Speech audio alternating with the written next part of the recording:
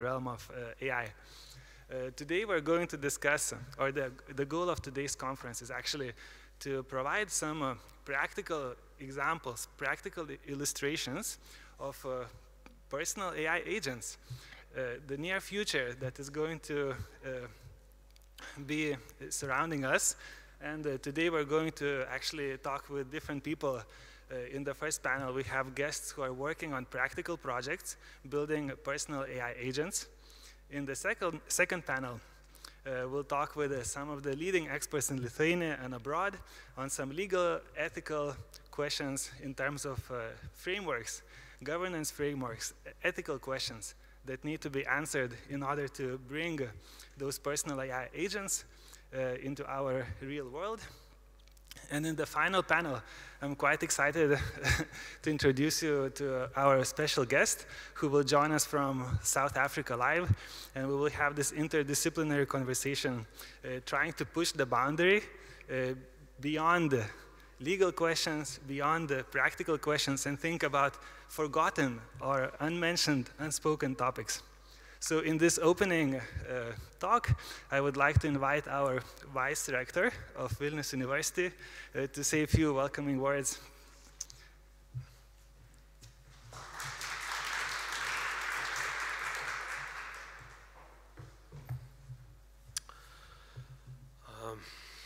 Dear conference, ladies and gentlemen, it is really my privilege to warmly welcome you to this conference organized by Vilnius University and Gakushuin University in Kyoto, which was made possible by the Moonshot project funded by the Ministry of Education, Culture, Sports, Science and Technology called MEXT of Japan.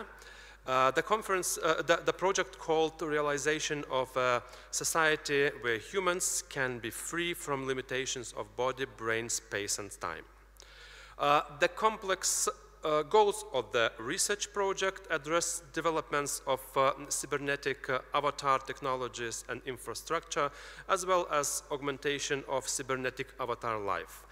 18 Japanese universities participate in the project together with foreign partners, and we are happy that Vilnius University was one of those partners invited to join the research team. This conference brings together scholars and professionals with the aim to stimulate discussion about the importance of AI assistance for various areas of our lives, including education, creativity, healthcare, public services, and examine social, economic, and legal challenges to be solved globally. We are proud of Vilnius University achievements in the field of artificial intelligence led by distinguished researchers in biotechnology, IT, and mathematics.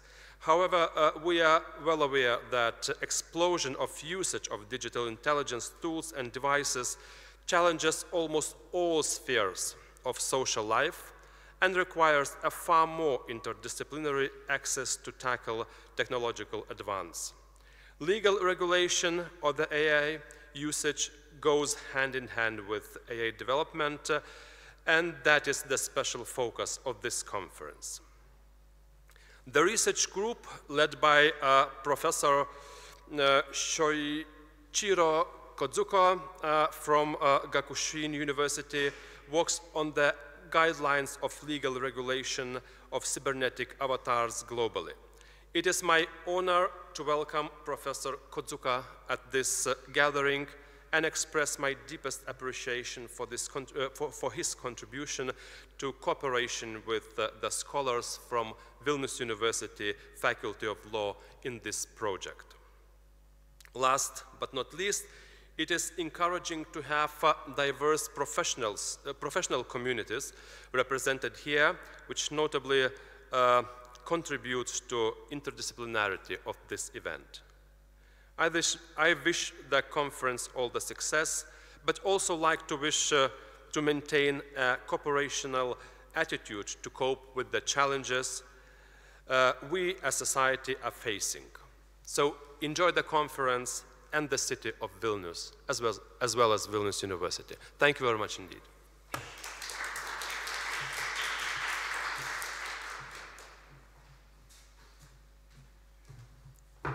And now we would like also to hear a welcome word from our Vice Dean of the Faculty of Law, Professor Vigita Vebraitė.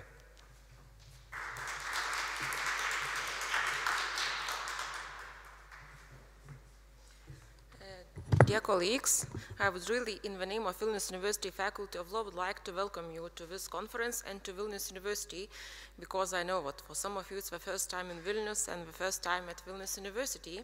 I think this conference is really a good opportunity to show that these old halls of Vilnius University, old campus of Vilnius University could be a place where really new, modern, future things are discussed and new ideas are researched and discussed.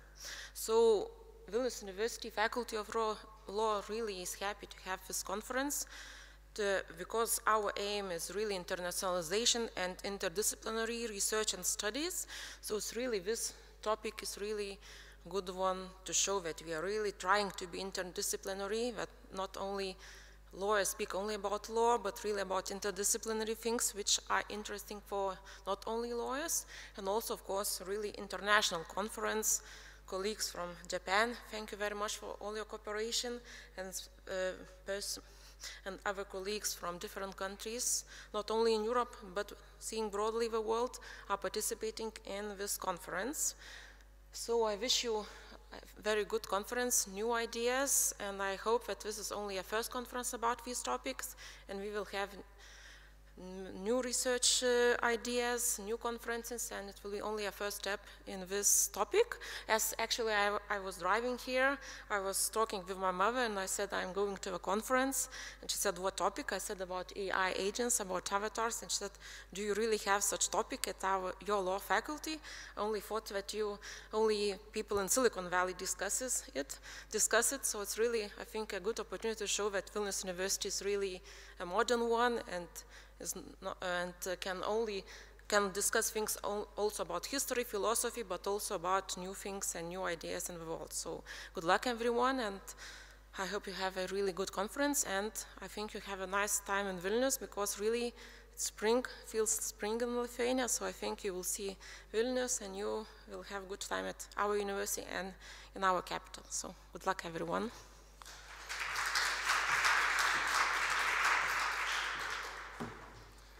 So, as a fun fact, I would like to proudly mention that we actually have guests from 4 continents today.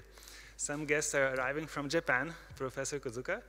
We have guests who is coming from Sydney in Australia. We also have a live streaming conversation with our special guest from South Africa, and we are also having a special conversation with friends from California, San Francisco, and LA. So let's have a first presentation delivered by Professor Kozuka, who also kindly invited us, Vilnius University, to join his project and join his team. And as Vice Rector mentioned, there are 18 universities in Japan exploring this new topic of cybernetic avatars. So Professor Kozuka is actually working on one group out of those 18 different research areas.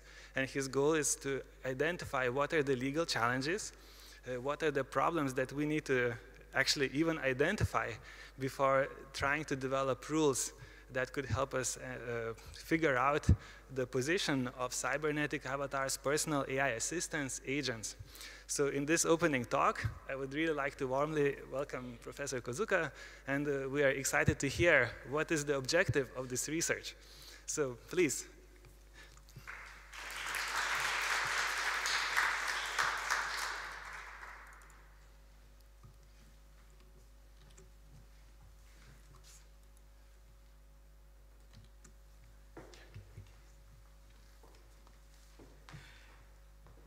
Okay. Oh, Acrobat has a new look. No, There's no need to go through the introduction. Okay, thank you very much for a kind introduction, and thank you very much for the kind words of opening this symposium by the Vice Rector and also Vice Dean of the university. It is my pleasure to come to Lithuania, come to Vilnius, and to see all of you here. It's my first time here, and I'm really enjoying my time here. Well, and as Professor Jurčys, Paul mentioned, and I am leading a team within a very big project. I'm going to introduce that to you and to explain how and why I have come here and what I am aiming at. Okay. Okay, so as already Vice Rector mentioned, there is a Japanese government a scientific project, Moonshot project, and which aims at facilitating the development of the cutting-edge technologies. So in most of the projects are focused on the engineering and a scientific or medical things. But then, of course, the social aspects, legal or ethical or economic aspects, cannot escape being explored. Otherwise, technology will kind of proceed without constraints and appropriate disciplines by the society. So that has led to creating one team, one group, and focusing on these legal, economic, and also environmental or sustainability aspect, as well as legal aspect of the technologies. So that is the group that I am joining, and that is which has made this symposium possible. Well, so a few words about the technological part of this project, and it is called the realization of a society to use cybernetic avatars. You may be wondering what cybernetic avatars are, and actually these seem to be kind of a created word, and I heard that the project leadership registered it as a trademark. I don't know how to make use of, make money from that. But anyway, so cybernetic avatar is kind of a technological devices, any type of technological devices to enhance or expand the capability of human beings. And of course, as Paul correctly connected this subject to today's subject, most of these devices may be complemented by AI, so that it will really enhance and enrich the life of a human being. So, then there is this group looking into the social aspect of the project, and this website is the entrance to the research on the legal and social aspects of avatars, including the security issues and certification issues. And there are a few teams under this umbrella. I am leading one of the team, and you see here the great name of Paulius Jurčys. And I have to put a photo here so that everyone can identify you. At this moment, it is only a logo of our team. So, okay. That being said, so I will now introduce you to the world of avatars. And actually, there are various types of devices or mechanisms, technological mechanisms that can be conceived of. Some of these avatars are truly virtual, entirely virtual. So you may wish to go into, say, a virtual world offered by Meta, which some people call metaverse, or maybe some other virtual worlds based on the blockchains. And then you appear there under the avatars or figures, digital figures of a person. Or even you don't have to be a person. You can appear under the figures of an animal or a dragon or anything else. So that is one possibility. Then another possibility is a robot and with the enhancement of its ability by the AIs. So you see this photo is actually used in one of the cafes in Tokyo, in downtown Tokyo. And a robot, this robot is placed on the table, and the robot takes orders from us. There are operators, of course, remotely operating this robot, and most of those operators are handicapped people, either physically or mentally. So these operators do not wish to come to work in the cafe, but they are happy remotely operating these robots, and they are very proud of their work. So this is how avatar, or this is how personal AI works. So not only it enlarges your physical capability, but also it gives people, some people, unfortunately, and not in a very happy situation, the real pride to live in the society. So that is really important to, for our society to be inclusive of all those people and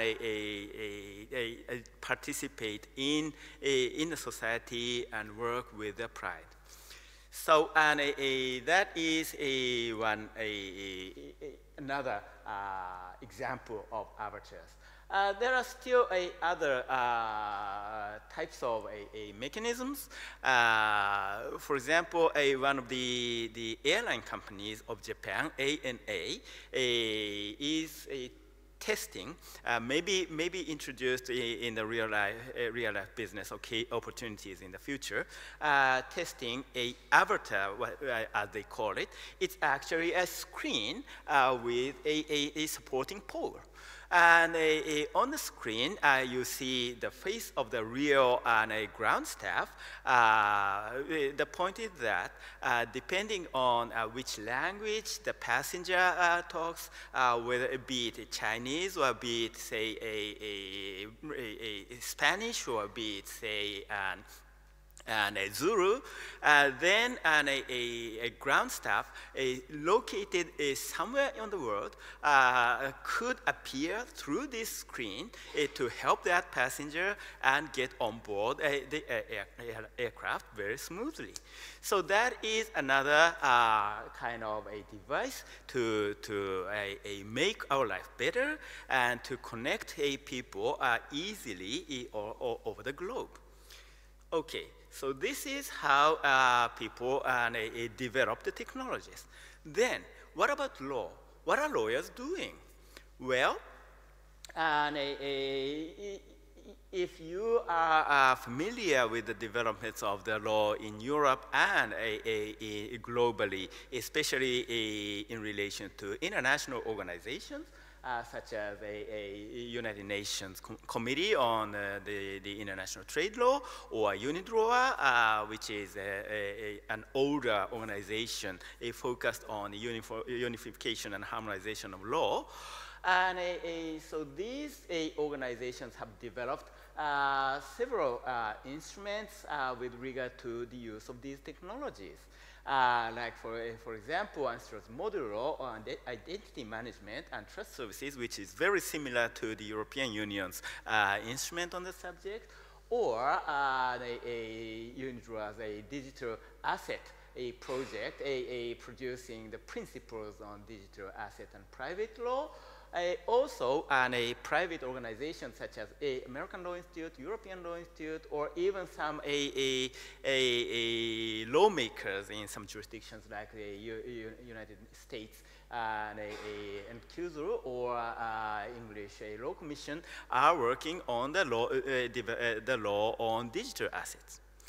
But looking at the other corner of this figure, law on digital persons or virtual persons or digital, I would say, subjects operated by people like the robots in the cafe in Tokyo. This area is rather unexplored and underdeveloped, I must say.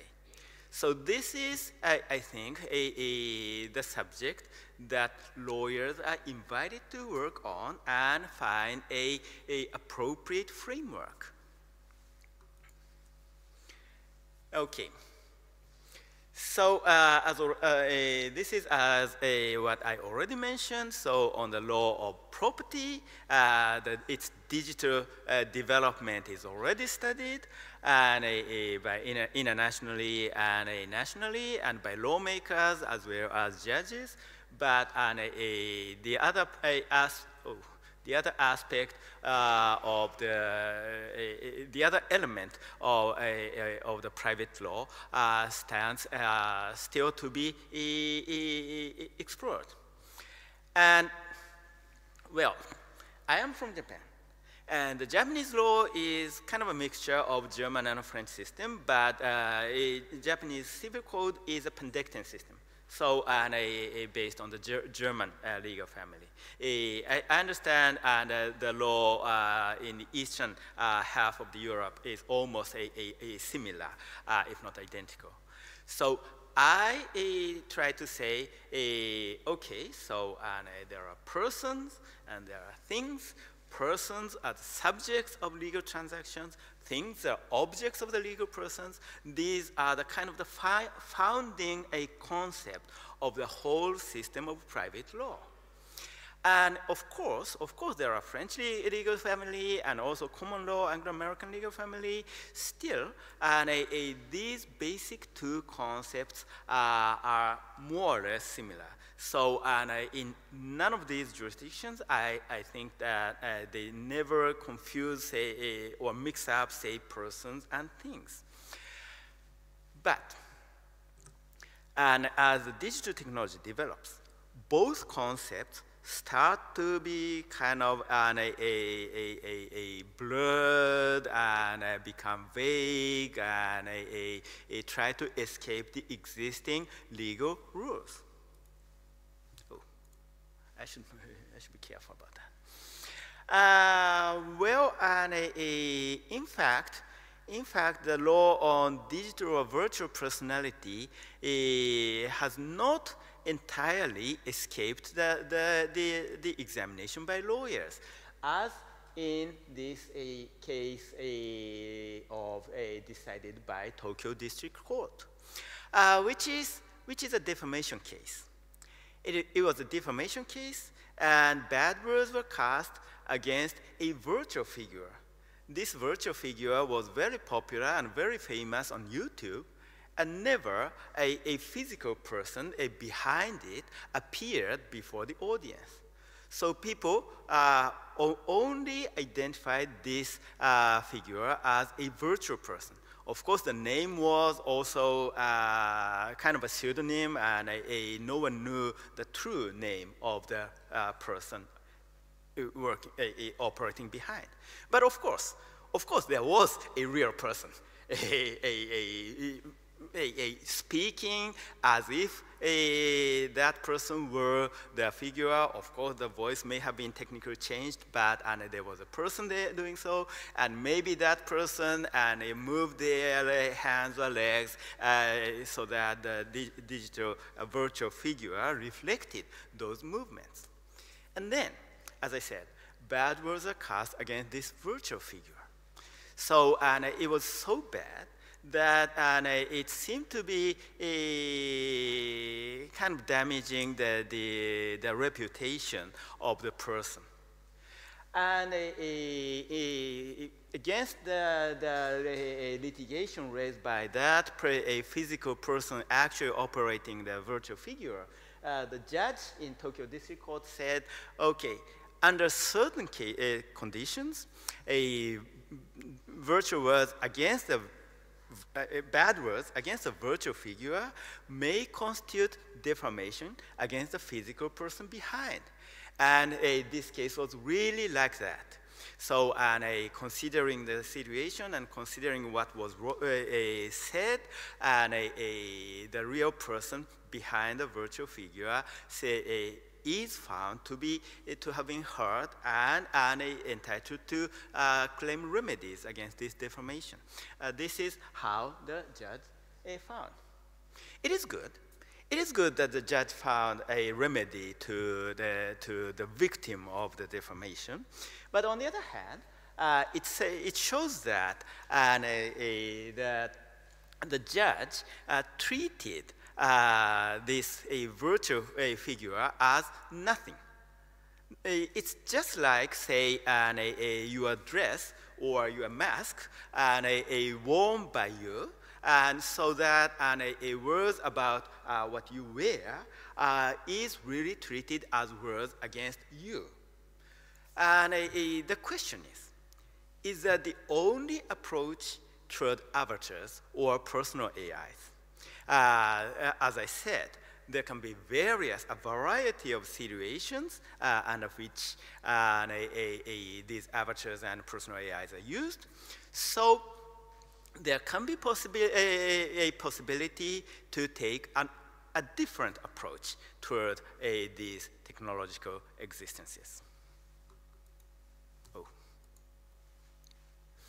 Okay, like this. Well, I mentioned that in the case of the cafe in Tokyo, handicapped people actually operated the robots, and that was really a way to give them a place for living. And there are similar situations with regard to an entirely virtual world. And so some of the people are really tired of living in the actual world, and they may hate to see even friends or family in the real world, but may find it more comfortable and more kind of how can I say it, relieving to be active in the virtual world under the virtual figure without being disclosed of his or her name or identity. Well, there's one Japanese novelist who writes a very philosophical question. Well, can't we just treat such a situation as such?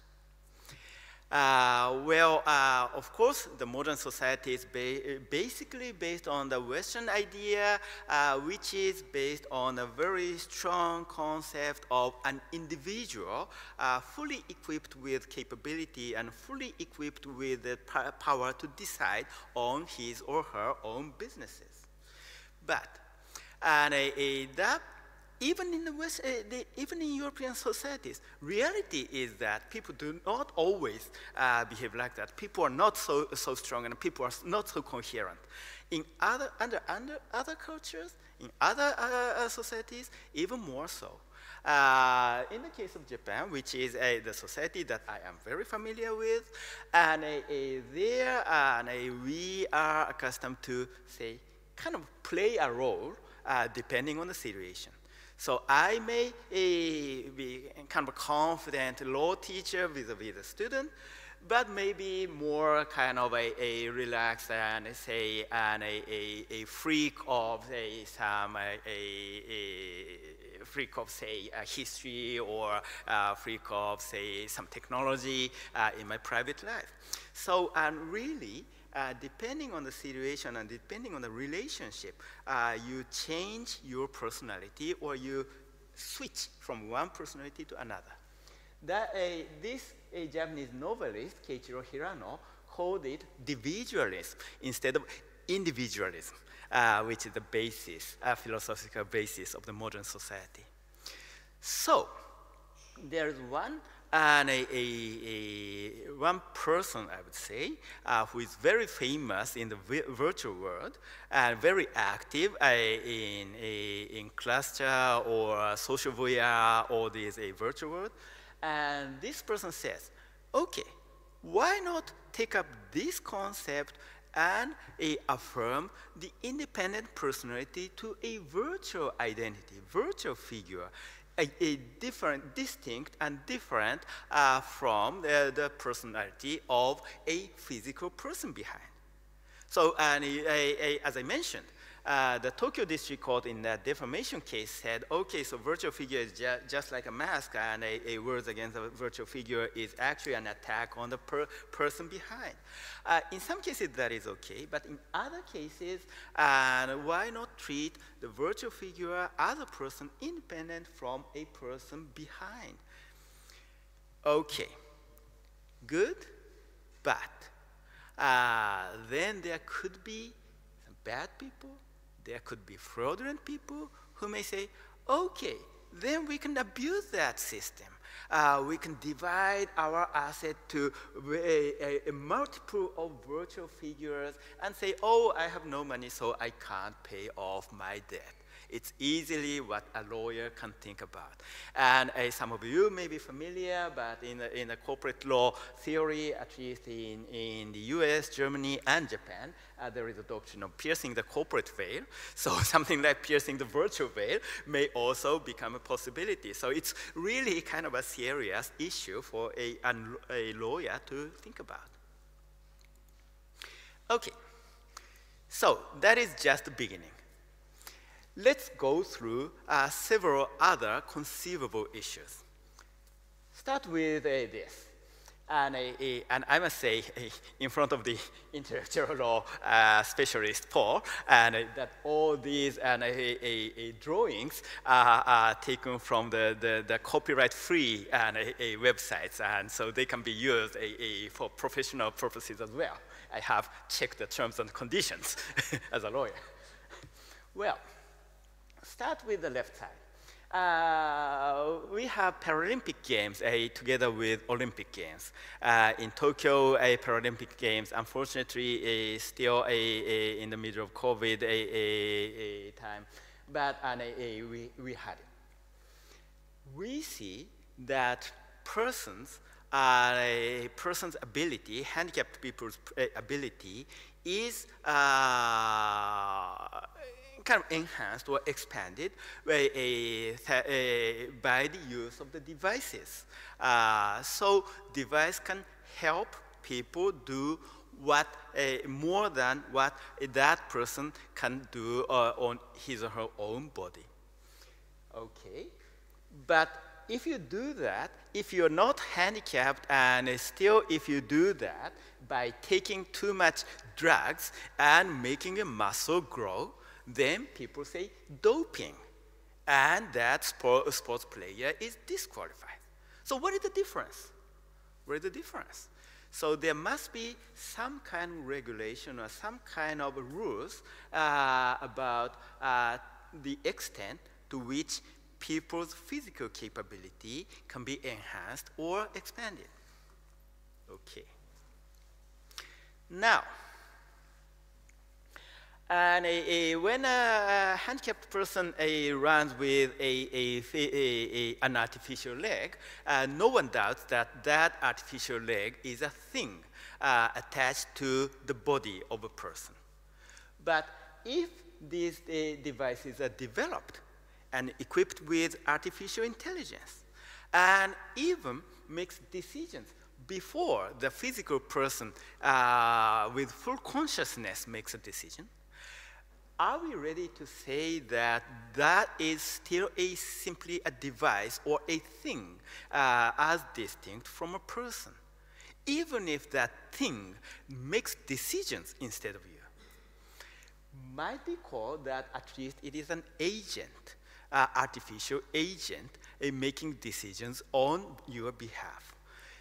In that case, of course, under our traditional legal theory, an agent is a person working on behalf of you, and a person is distinguished from a thing.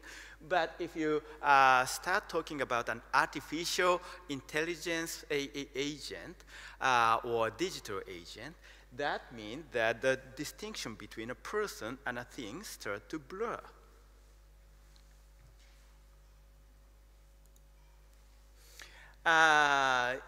Yes, okay. And I already talked about that.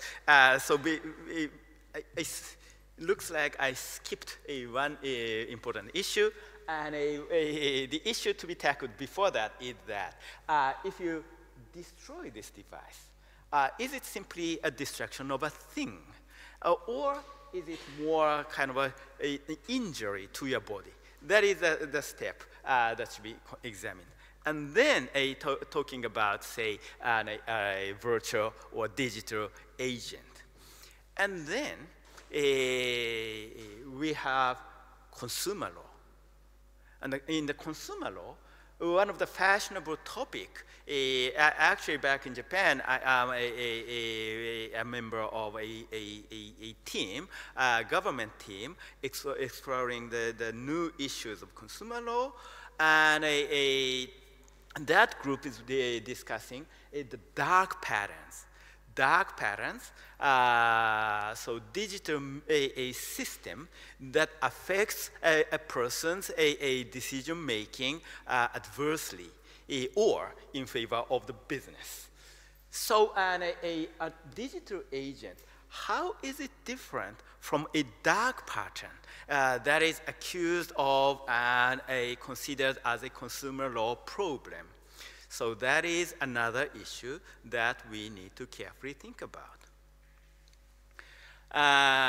Then, yes, and so there is a problem that if that digital agent becomes so autonomous that it makes decisions, even that contradicts with the decision of the person using that digital agent.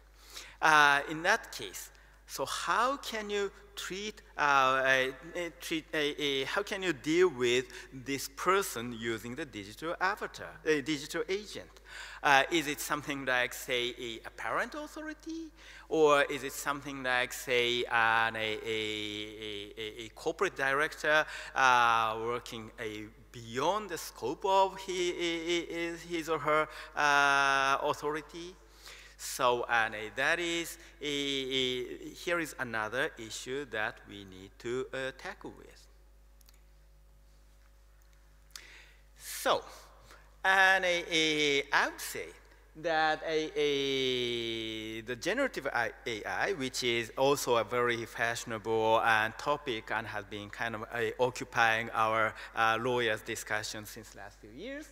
So generative AI creates kind of an appearance or as if a real person is doing something. So now avatar or personal AI creates an entity as if there is another independent and a figure, independent and a entity behaving distinct from the physical person behind. And also, as I said, the line between a person and a thing start to become shaky and blurred. But in Europe, as well as in Japan, my country, there is this concept of AI should be human-centric. So AI should not be the dictator to control human beings. But if you start blurring the line between a person and a thing, how can you do that?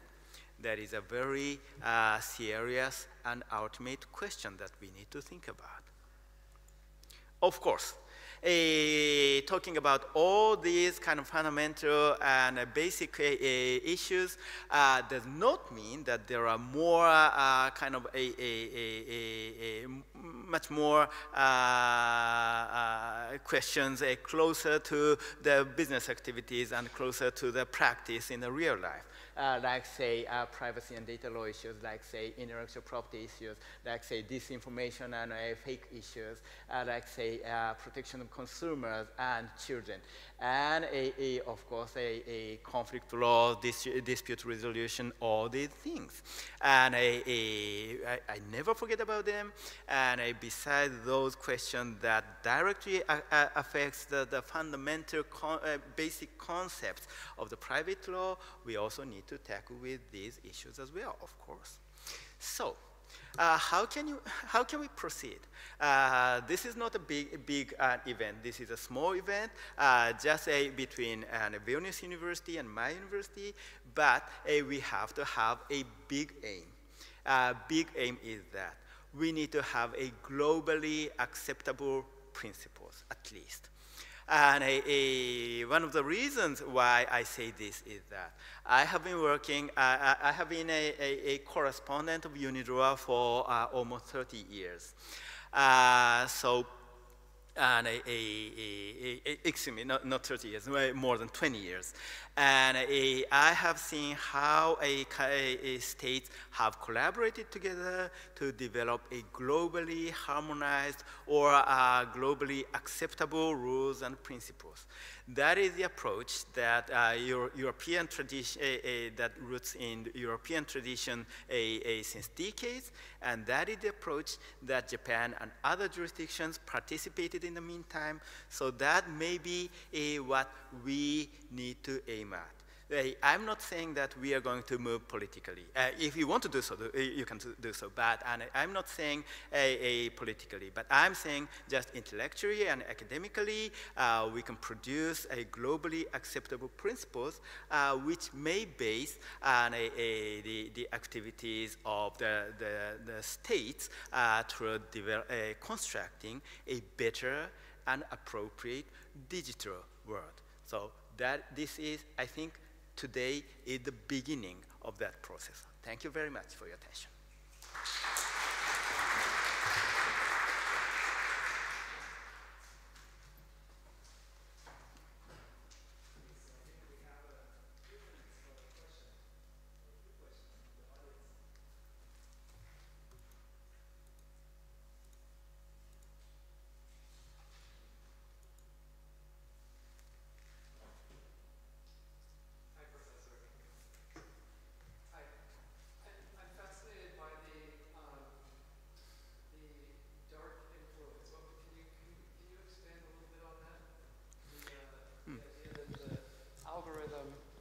Has something built into it which sort of influences the user towards the corporate towards the corporate ownership of the algorithm. I find this very interesting.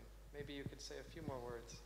Yes, and that pattern is becoming a big problem in various jurisdictions. So, and the simplest example is that, and on the website where you are going to shop, and there pops up a sign saying, "Oh, this is a time for sale," and it's just say a 100 euro or something.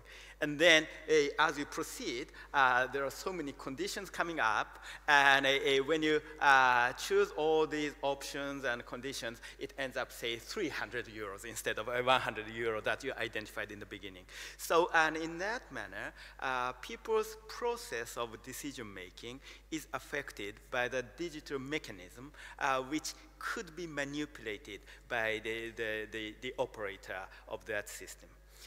This is a problem and becoming a serious in the consumer law world.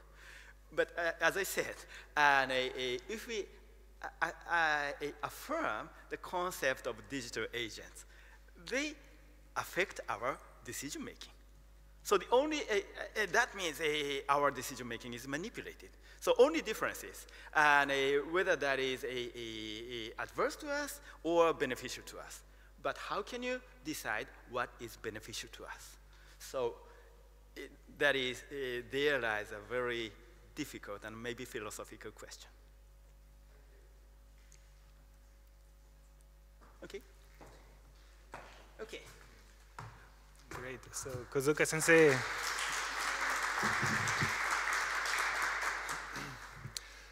Okay, so I would like to invite our second group of panelists to sit at the table. This was the only presentation that we had.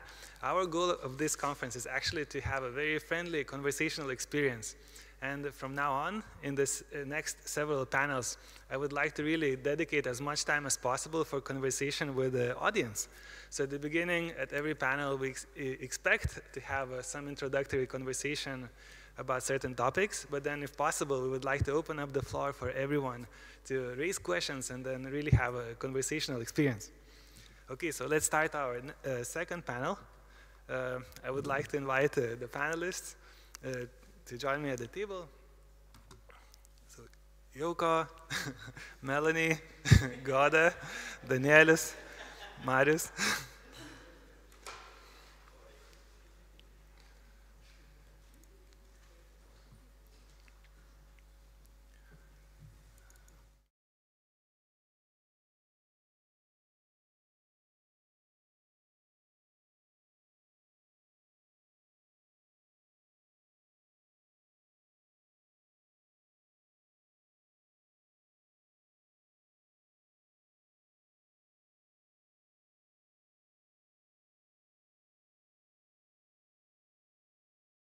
Have 40 minutes of conversations, and then we'll have a discussion.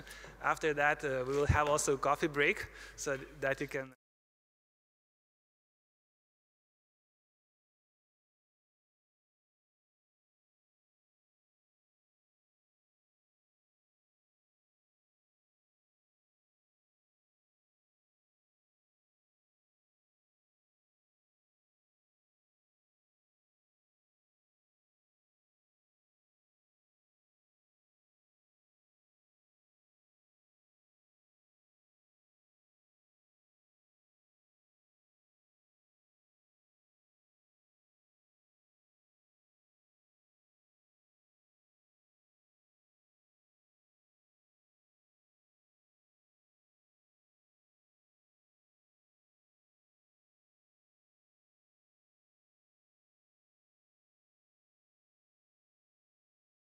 So thank you for joining.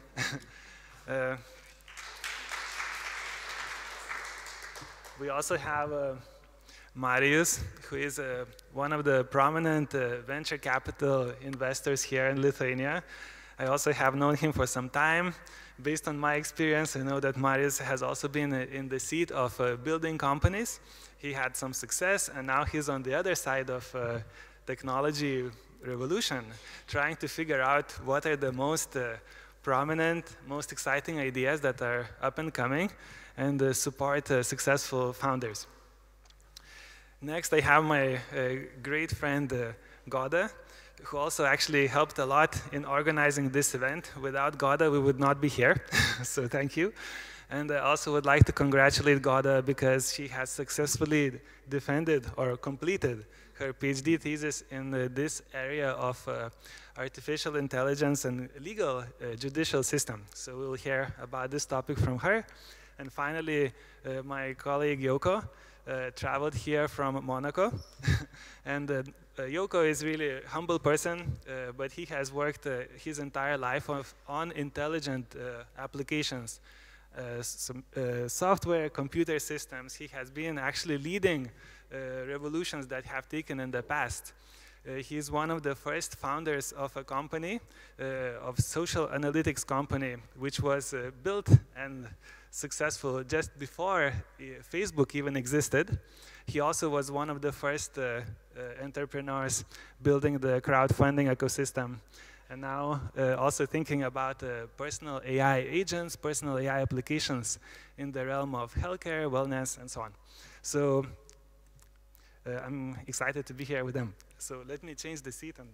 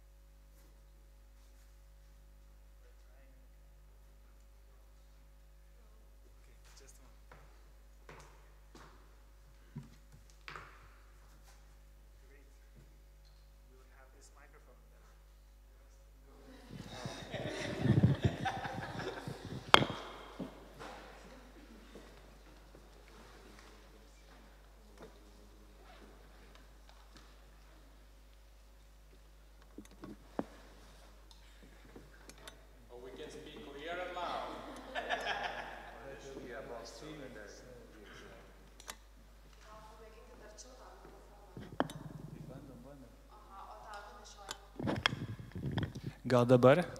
Super. So I would like to begin our conversation. It's really, we are trying to make it casual and friendly conversation so that we can really freely speak about this exciting topic. So I would like to begin by asking Goda, actually, to share her insights and experience doing research in the area of courts and judicial system.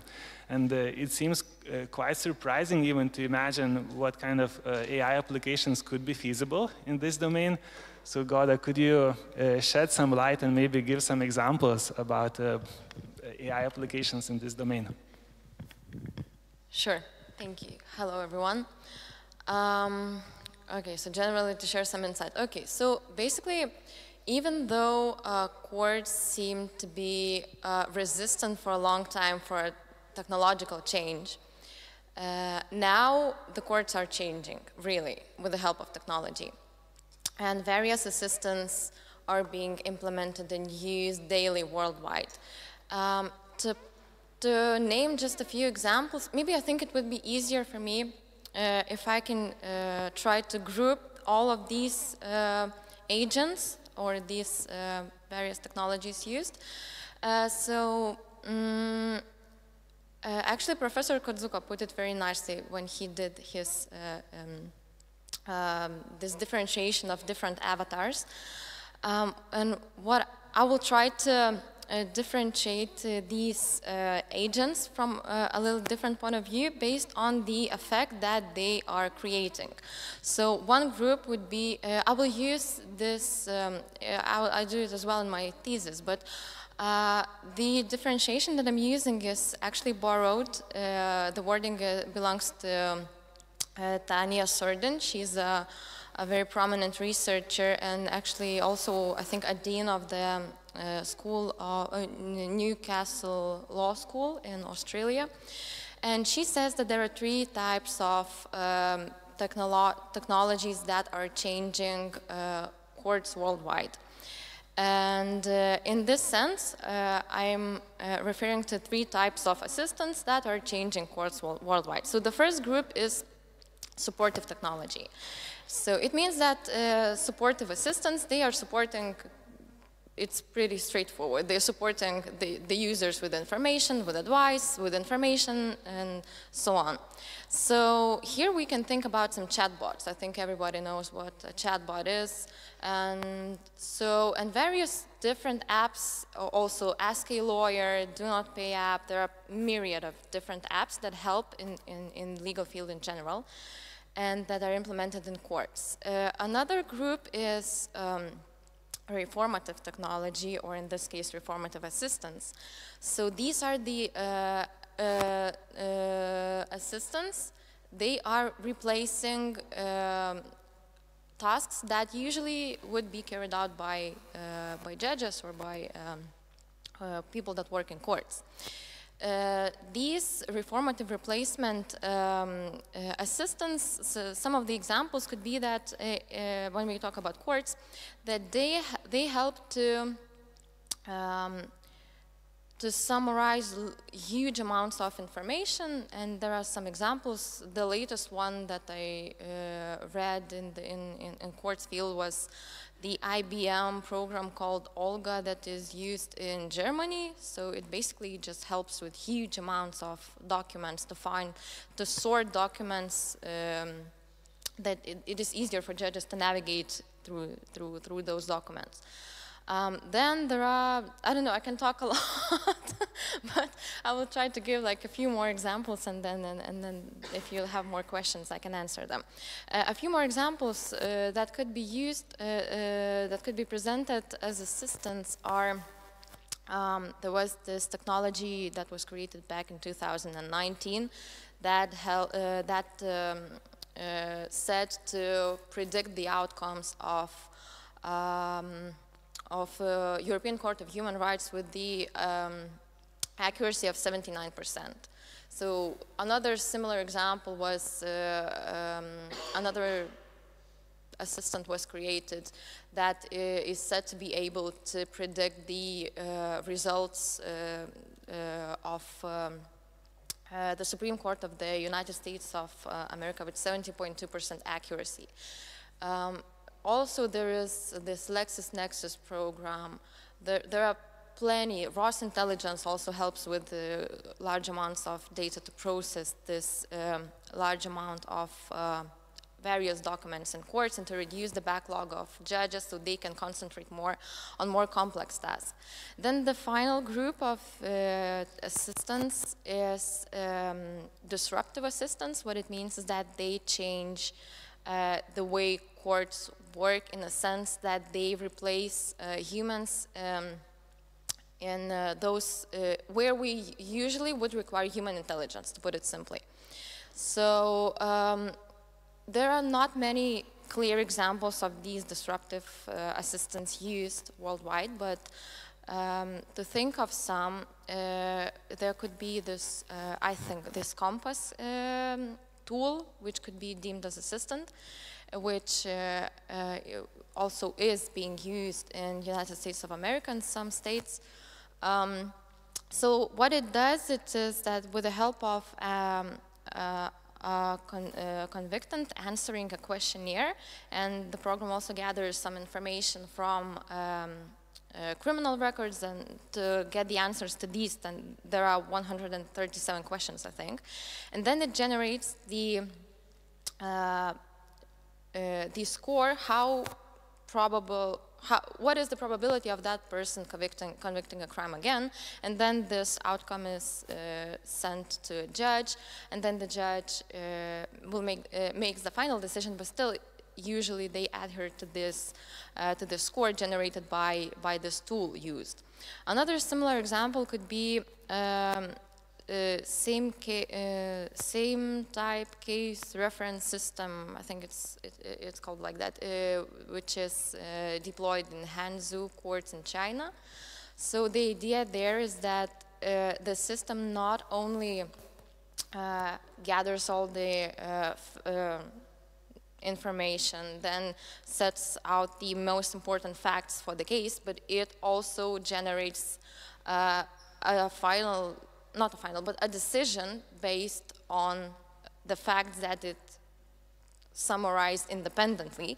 And then the judge gets this recommendation, and the judge can either go with that recommendation, with that decision. He can alter it, or he can reject it. But still, what is groundbreaking is that systems are making decisions. They're making suggestions for the ones working at the court. So briefly, I think that's it, but go ahead and ask more.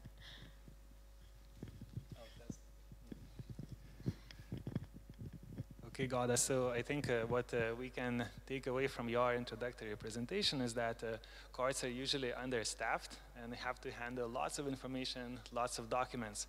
So there are new tools that help applicants, individuals, to easily fill in the forms, and also help court staff, court judges to probably operate and process huge amount of information faster. Now I think it's exciting to shift to Danielius. As we know, the rollout of ChatGPT caused many waves and discussions, lots of controversies, and surprisingly, chatbots like ChatGPT and similar tools, although they seem to be really powerful and empowering people to discover new types of interaction with information, the sector of education has been quite resistant. And there are many prominent examples at many leading universities, many publishing houses who force authors or scholars who are writing articles to clearly disclose and make almost like an oath type of statements that they have not used large language model tools. It's quite surprising, so I would like to ask Danielius to share his vision. How can these personal AI teachers and similar types of applications open new opportunities for us?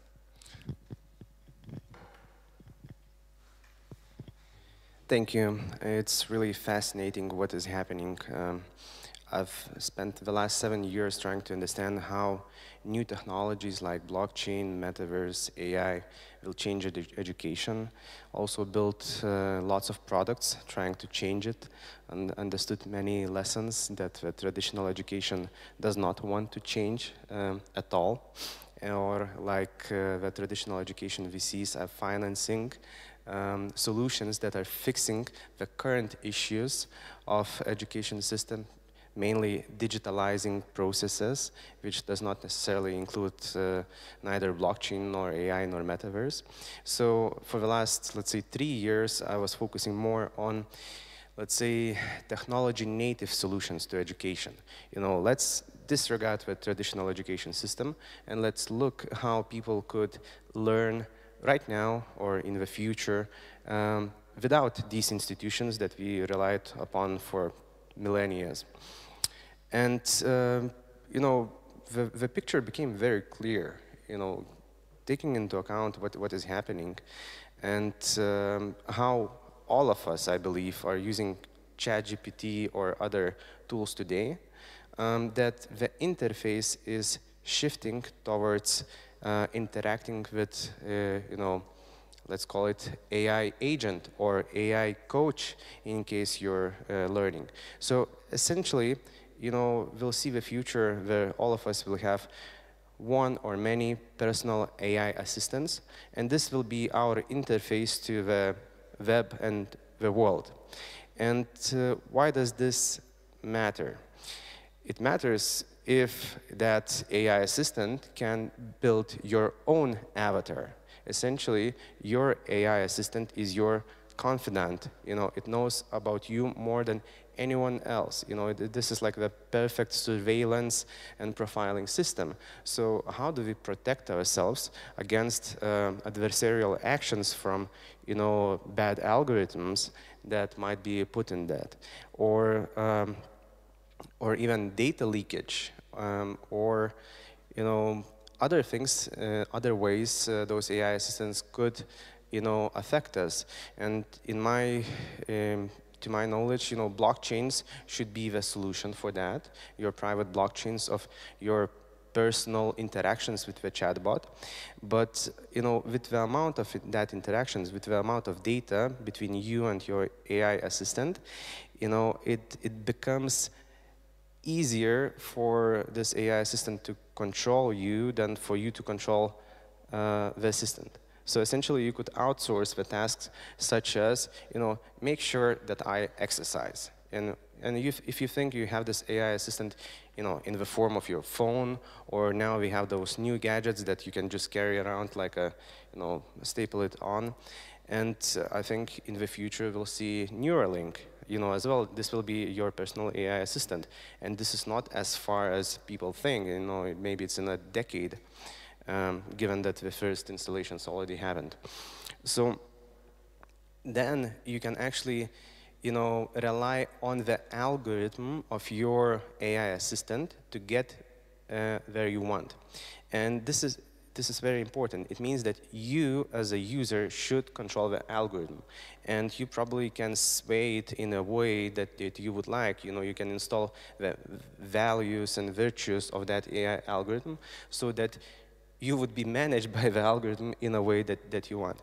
And, I'm talking in general, but thinking about education will be radically transformed.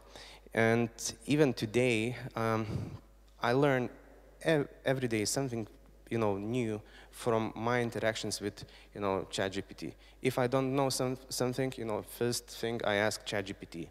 I learn much faster than Googling, because when you Google, you need to parse through the results, and here you have it very quickly. And you can do it in a conversational way. So, like, my personal learning has increased probably 100% just because of having this chatbot. Now, what if you could, sorry, I'll just get back a little bit, in education or learning, the most effective way to conduct this is to do one-on-one personal, training, learning sessions.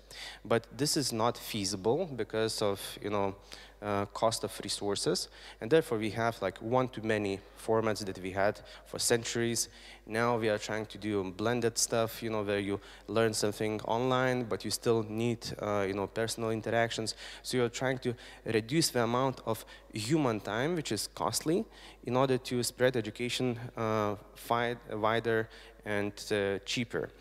And essentially, this AI chatbot, AI personal assistant, can fully replace, you know, human interaction. It can make you accountable. Therefore, you know, the learning, as we know, it can change dramatically. Instead of having, you know, a timed session where right now I will sit for 1 hour and I will learn something, I can direct my personal learning coach to educate me, you know, in 3 months Spanish language, and it can, you know, insert learning, you know, sessions in daily life. For example, you know, how is a glass called in Spanish? I don't know, but it can tell me, look, you're sitting by the glass. By the way, it's called like this in Spanish, and other things. It can just stream to us whatever knowledge we require, and in essence, we should own the assistant. We should control the algorithm and instill values, and then it can make us into superhumans. And everything that I told you, except for Neuralink, is possible today. You know, we just need to get into adoption, and adoption is slow. But as always, you know, there are early adopters and laggards, and this poses many threats for traditional industries, for universities. Of course, you will never have such beautiful halls as this, personally, but you know, I really, you know, debate the future of buildings in education, and we should redefine or rediscover what should be the education system. Thank you, Danielius. I think we have a question already from Yoko, or a comment. Yeah, actually, one of my questions is that I was in another discussion, I think that it was in London, and there were comments that education and healthcare are maybe the first areas where AI could really give a lot of value. But one topic that came up is that they are politically very difficult areas. That if you have, for example, AI teachers or whatever is the concept, there will be a lot of comments that we don't have any more people to teach our young people, and the machines are taking over this, and this is terrible. So that it can be easily also a kind of, could I say, populistic political debate. Have you seen something like that? Yeah, definitely. There is a huge pushback, even in Lithuania, against, you know, AI tools, and by very prominent experts. You know, when I talk about education, I usually sway towards, you know, adult learning, because that's my area, and I sometimes ignore, you know, kids' education. But your comment is very relevant to kids' education.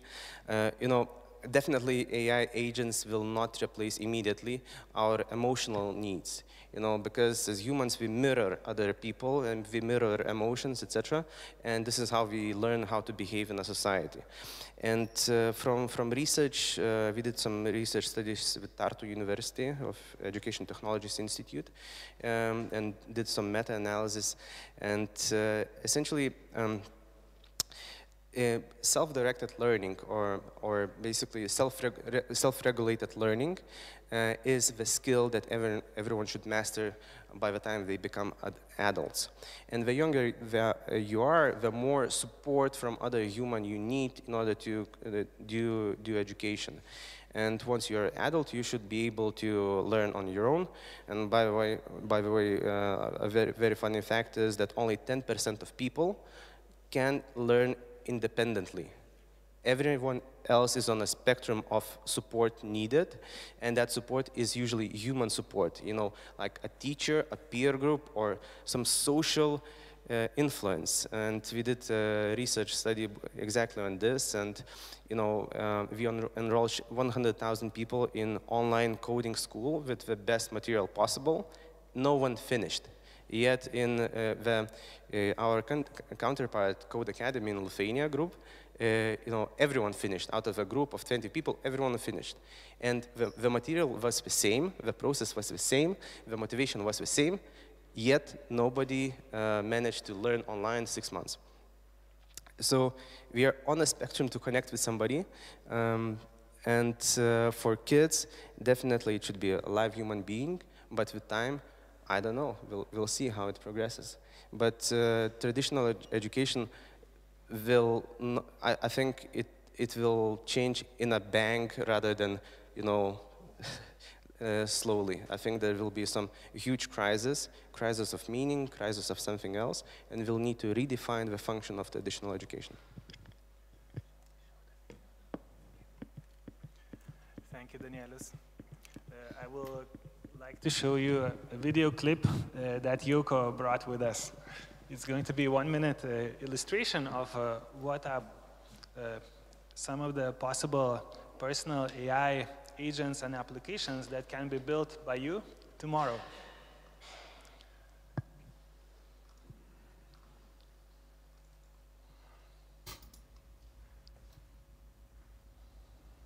Profina enables. Once again. Profina enables each individual to collect all personal data to their Profina account. The user owns that data and has full control over it. We support many data sources with a focus on well-being and health data. For example, you can connect your wearable devices to your Profina account and combine your exercise, sleep data from different sources you have. It's possible to build different types of applications and services on top of your Profina account and use the data privately. We've now also implemented an easy tool for anybody to build AI solutions on personal data. We call them AI buddies, and this is how it works. So I'm signed in to my own pre-AI account, and you can see that I've got an AI buddies toggle here. I have 3 different AI buddies in my own account. I can go into one, and you'll notice a button that says Add Knowledge. I can go in and bring any type of things that I want this AI buddy to know, be it cookbooks, recipes, expert guidance on certain type of exercise, you name it. Upload it in terms of files, or I can use a very simple URL to bookmark websites. We even have simpler tools in the browsers available. Here you can manage the knowledge that your AI buddy has, having full visibility over the content that it knows, as well as the size of that content. So for example here, in my own account, which is linked to my personal data in my Profina account, I've asked about daily activities. So here it says that I can see your daily activities, you engage in a variety of tasks and routines, work, school commitments, leisure activities, exercise, and so on and so forth. Then I ask it, do you think I get enough exercise? Okay, it knows who I am, it has information on me, it has my wearable data, but it's also completely private. It says, your exercise routine appears to be inconsistent. Engage in physical activities, but periods of inactivity, so on and so forth. But this AI buddy is completely mine, and it's completely engaging privately for my own benefit. At Profina, we provide a full solution.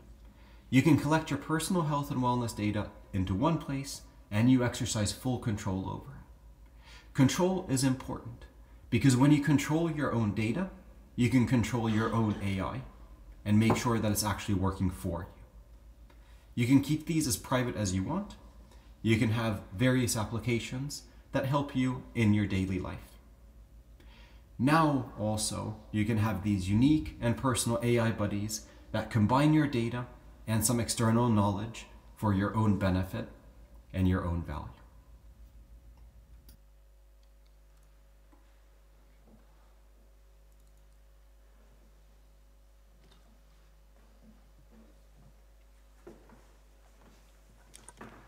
So, Yoko, could you explain once again what was this clip about and what's the message here?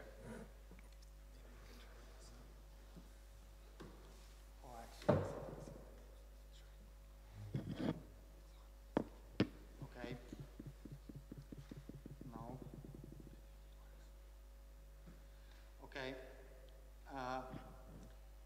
Yes, what we are doing is especially to give control to people on their own data. And when we talk about AI,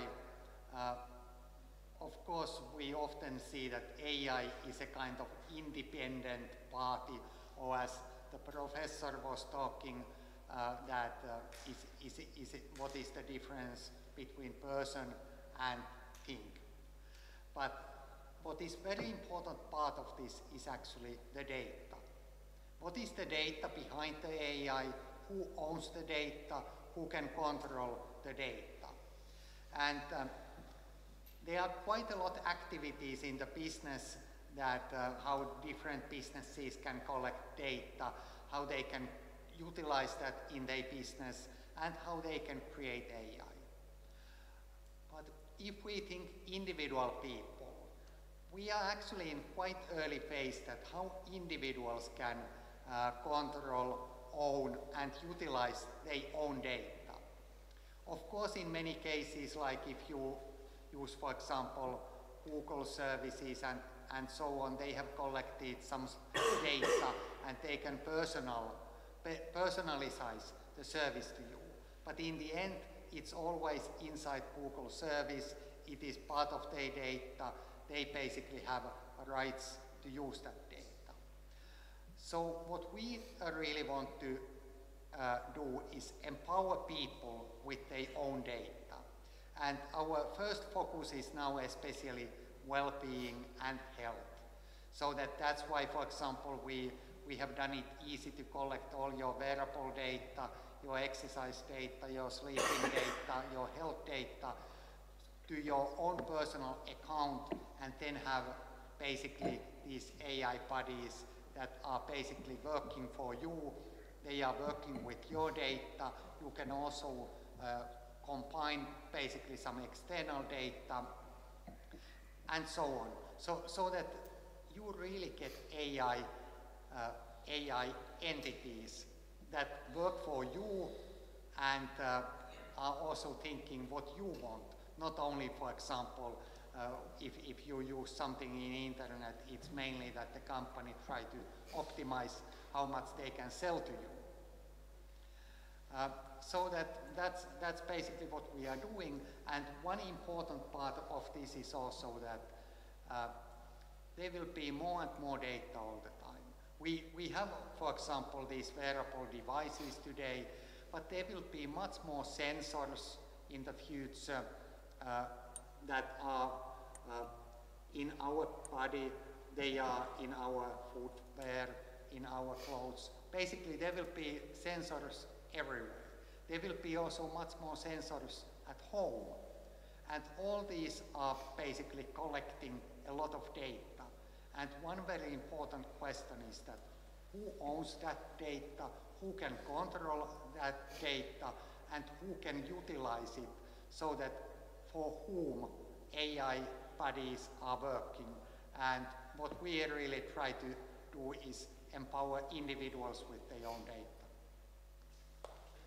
So what I found fascinating from the clip, it seems that in the future, probably tomorrow, every individual will be able to be the one who creates their own personal AI assistants, what they want.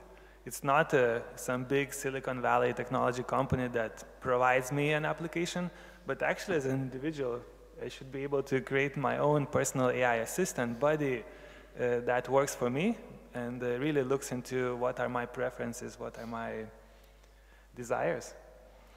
Yeah, and then they are actually, I think that it's interesting how the technical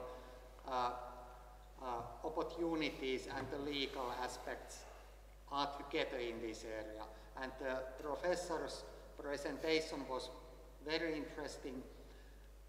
And then there are even very basic questions like the copyrights, like who owns my voice, who owns my physical appearance. If somebody makes my avatar with my appearance and with my voice and learning from my behavior, who owns this? And this is important for each individual. Then there are special questions, for example, for some famous people, that actors and so on, who owns their copyrights also with their digital assets. So that we are really going to see many new situations, and I think that there will be also many quite complex legal questions. At the same time, I feel that it must go in that way that we basically go step by step and we find solutions for practical questions. At the same time, I think that it's often also so that if the technologies and new solutions enable something, they easily create also a kind of default standards and default solutions, how things are going to be. Thank you, Jouko. So, Marius, finally we get to you.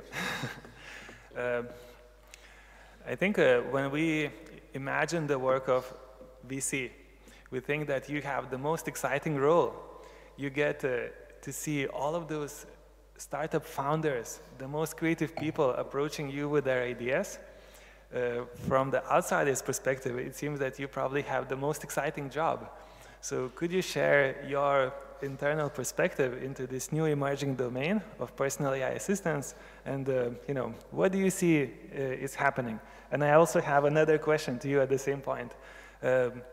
Is it different actually when you are evaluating startup pitches from, let's say, B2B SaaS applications and these really emerging new types of ideas and projects that are testing the waters that have not been tested? So how do you approach this, let's say, new generation of technology founders? Yeah, absolutely. Happy to share that. I completely agree here about the data. I believe that each of us are in a data business, let's call it this way. The VC is not an exceptional part as well.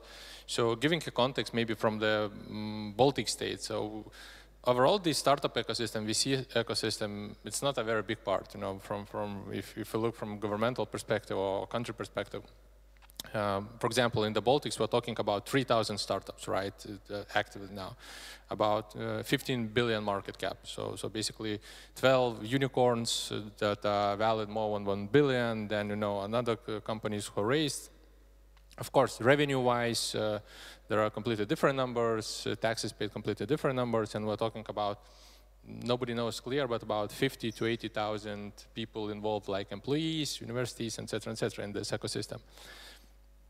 So from that perspective, it's a bubble. We call it bubble. It's maybe not a big, very big impact on a country level and so on, but that's where all the innovations are happening, right?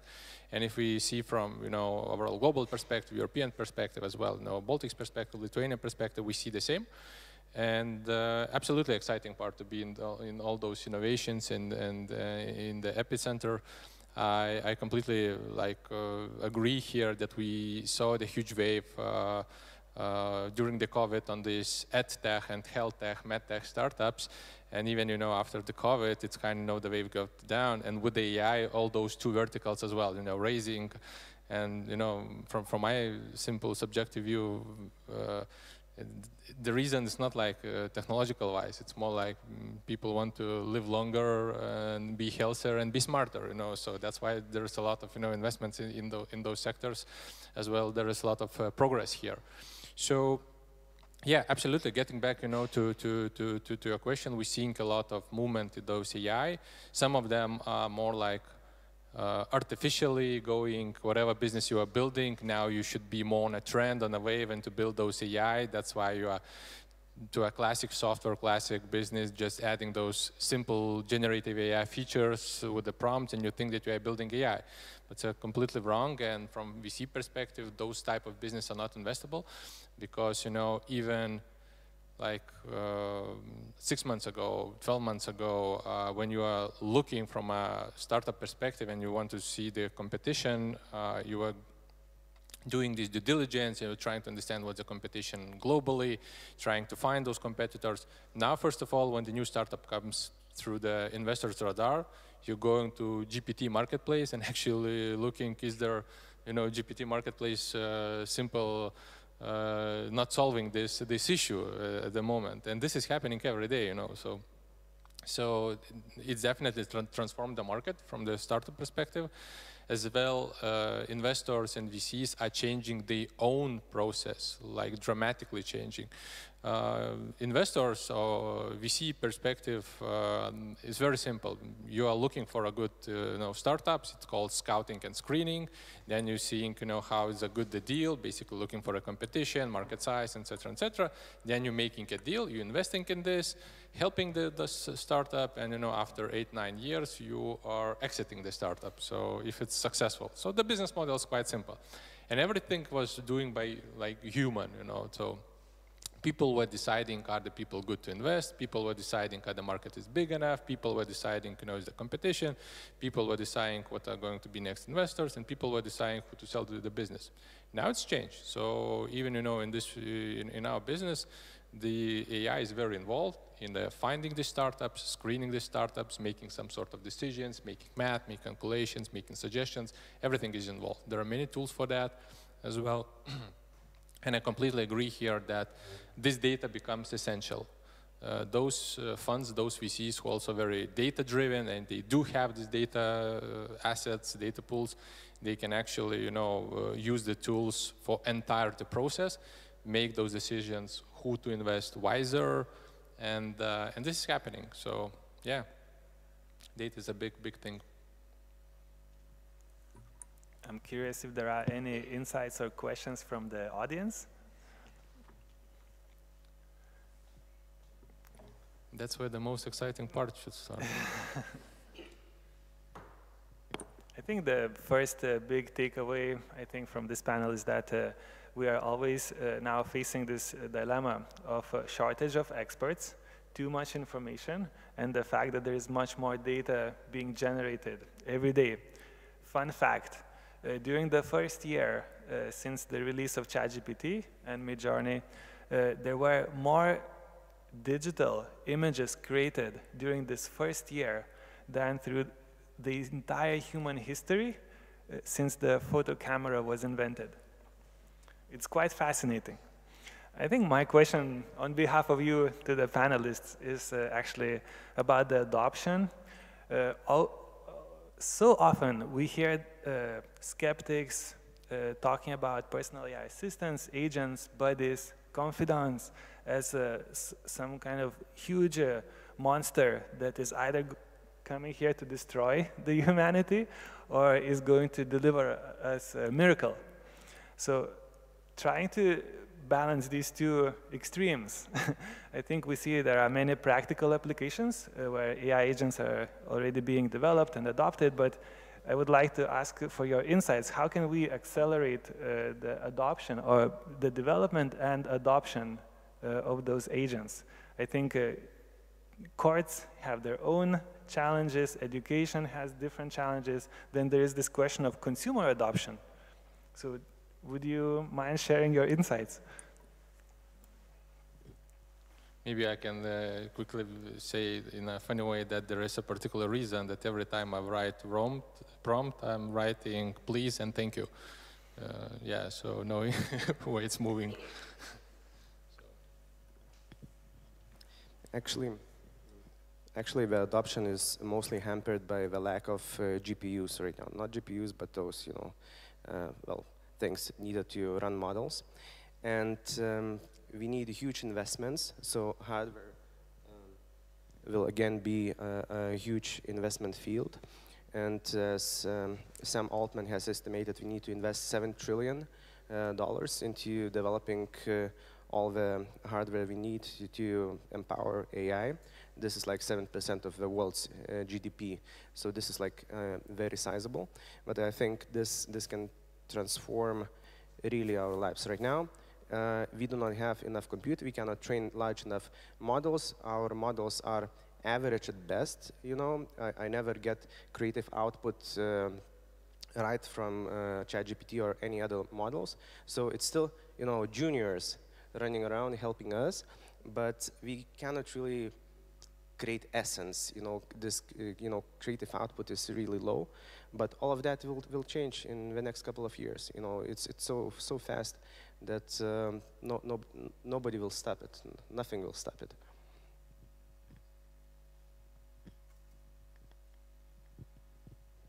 From a course perspective, there are, as you, Paul, mentioned, there are quite different issues or hurdles stopping innovations from coming there, because people working there, from my personal experience working at a few courts in Lithuania, is that people working there are a bit older and not so eager to change.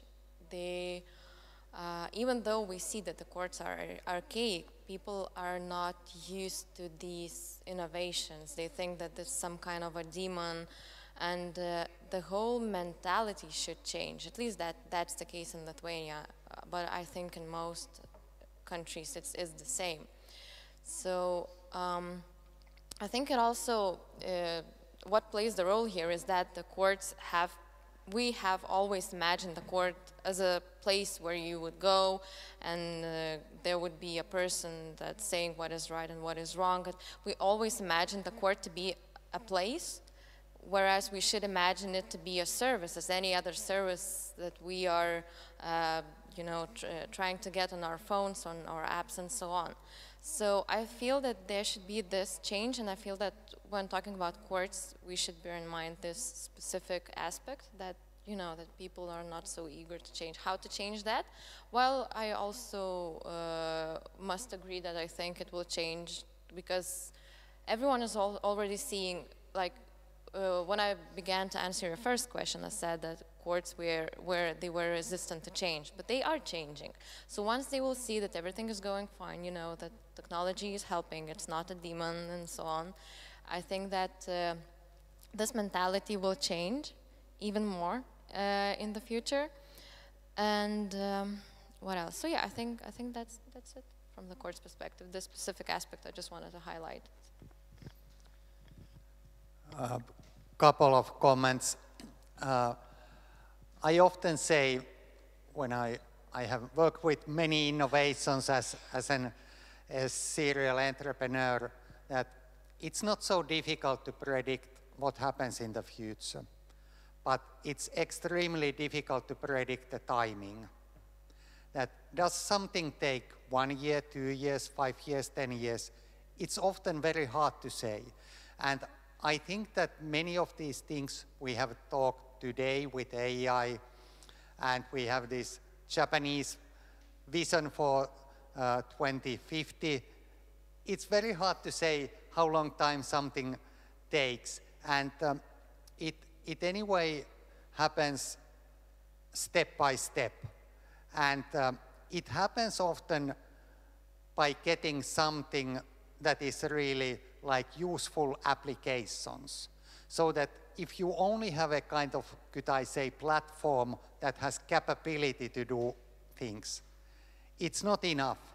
It might be that you get 2 or 3 or whatever applications that are so powerful and people feel it so useful that it can change the big picture.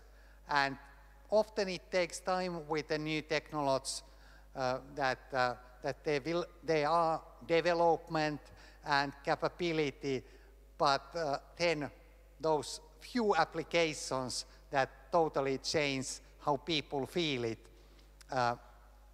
are needed, and it's hard to predict which one they are, when they come, and how they come. But at the same time, when the technology is developing, we know that one day it's going to happen. Professor Vigita Vebraitė. Okay, so I have a small question. So as far as I think you know that the European Union adopted this AI Act this week, so I have a question. What do you think? So this legal act is a step forward for AI, or is a step back, and we should not still regulate it? So what is your opinion?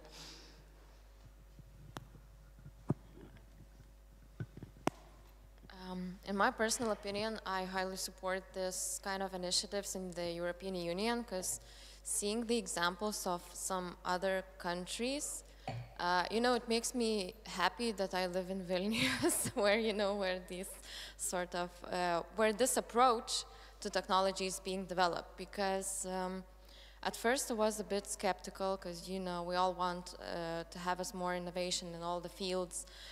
But then, as I mentioned, looking at some examples of other countries, it makes me happy, because I think that the whole general approach of finding the right balance between fostering innovation and,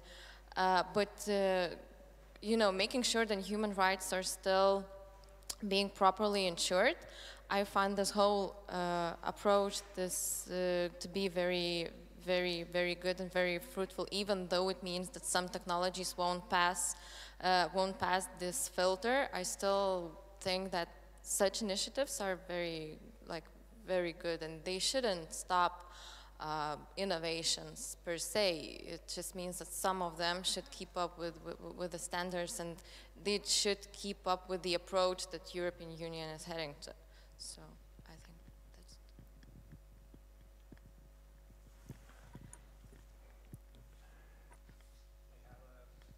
I have an observation and probably prompting a discussion. So we tried to invite some people to come here today from Silicon Valley. There are several companies that are actually building AI agents that are acting on our behalf. For example, helping to buy us tickets or help us to make some appointments, right? Act as our agents, therefore true AI agent kind of application. In the vision is that in the near future we will have not one personal AI assistant, not one ChatGPT.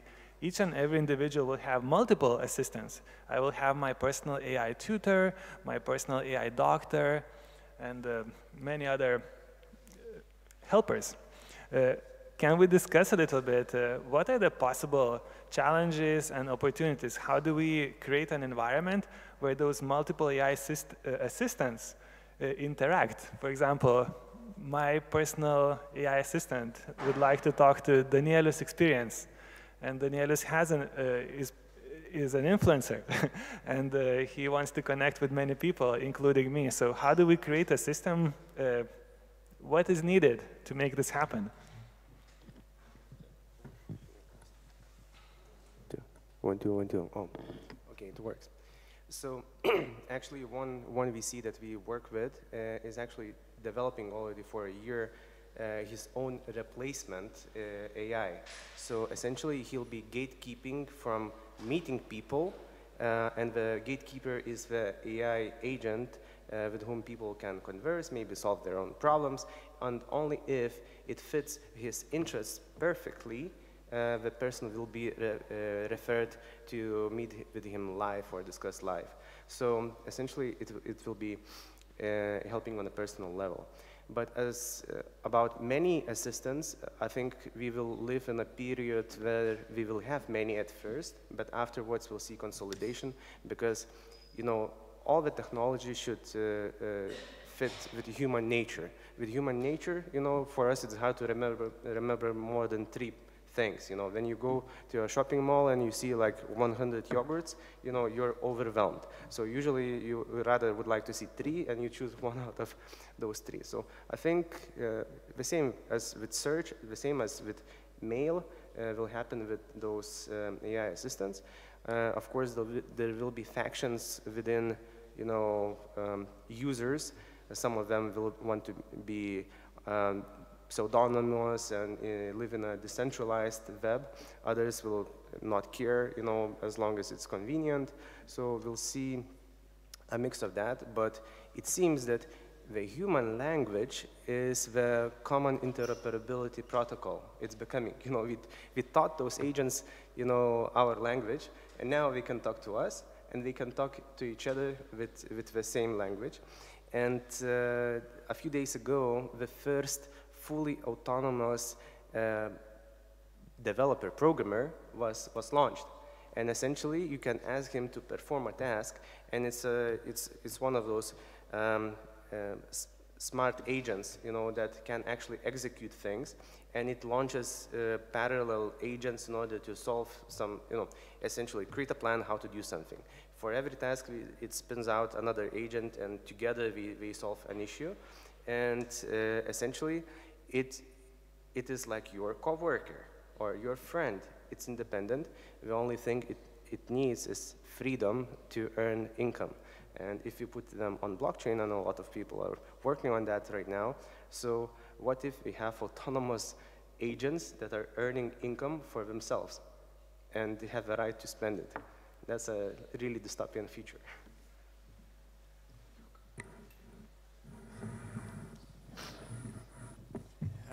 Yes, couple of comments. One is that I think that it's still a little bit unclear that what kind of players will be the most important ones. I mean that, for example, AI development versus the control of the data. That there are also opinions that actually the AI development as such becomes almost like a commodity. And then the real question is that how different parties are able to control data on certain areas and make applications for certain purposes by using the latest AI tools.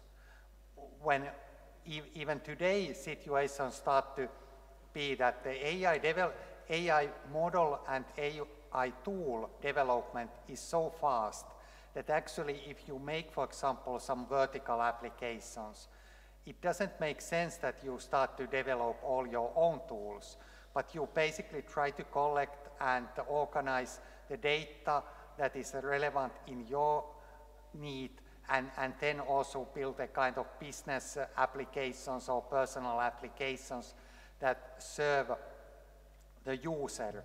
And then you basically use always the latest AI tool, one today, maybe tomorrow something else is better. So that in that way, I feel that it's still hard to say that who is going to control this market. But at the same time, I believe that there will be need for a kind of ecosystem thinking that those players who are able to find a role in the ecosystem and work together with other players, it will be the model that most probably is going to dominate. Even on early days, it might be that there are some companies that try to do everything in-house. I had actually one interesting discussion in this week with one company that is working with avatars. And I must say that it was one of the most hostile discussions I have had for a long time. Their thinking was that they are going to own all IPs of these avatars. Even they basically talk about open APIs and so on. They said that no, everything we create, we own all copyrights, we own all IPs, and different parties can use them only based on their license agreement and with their copyrights. And I tried to challenge a little bit this and say that how there could be different models, how avatars and different things could work together. And this guy said to me, there is nothing to discuss. This is order from our CEO, and it's going to be in this way. But I don't think that they will be so successful to work with other parties and see the ecosystem as a whole. I can quickly maybe add on this multi-apps, like 20 years ago when we had smartphones on the market and the apps starting to be created. Today we have tens of million different apps, like in every phone we have, like every human in every phone have like tens of them, like 50 maybe, max. So there are many shitty apps, never monetized, there are still somewhere on the servers and so on. This wave was happening as well with the AI, especially with those generative AI apps. We have many of them nonsense, some of them make sense, some of them valuable. They're going to be, many of them irrelevant, and most probably too many. But eventually, I believe they're going to be the point that AI apps will be created by AI. And in that point, we as a people will have just no chance to compete. And we are going to be the resource, like data level resource and so on. But that's the beauty about it, to participate in this, I think. So I think that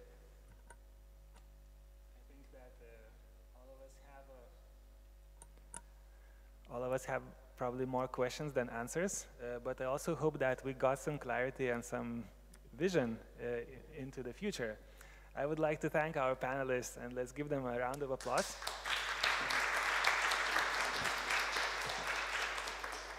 And now I would like to invite you all to get your cup of tea or coffee, and we will convene in 15 minutes for another panel. Thank you.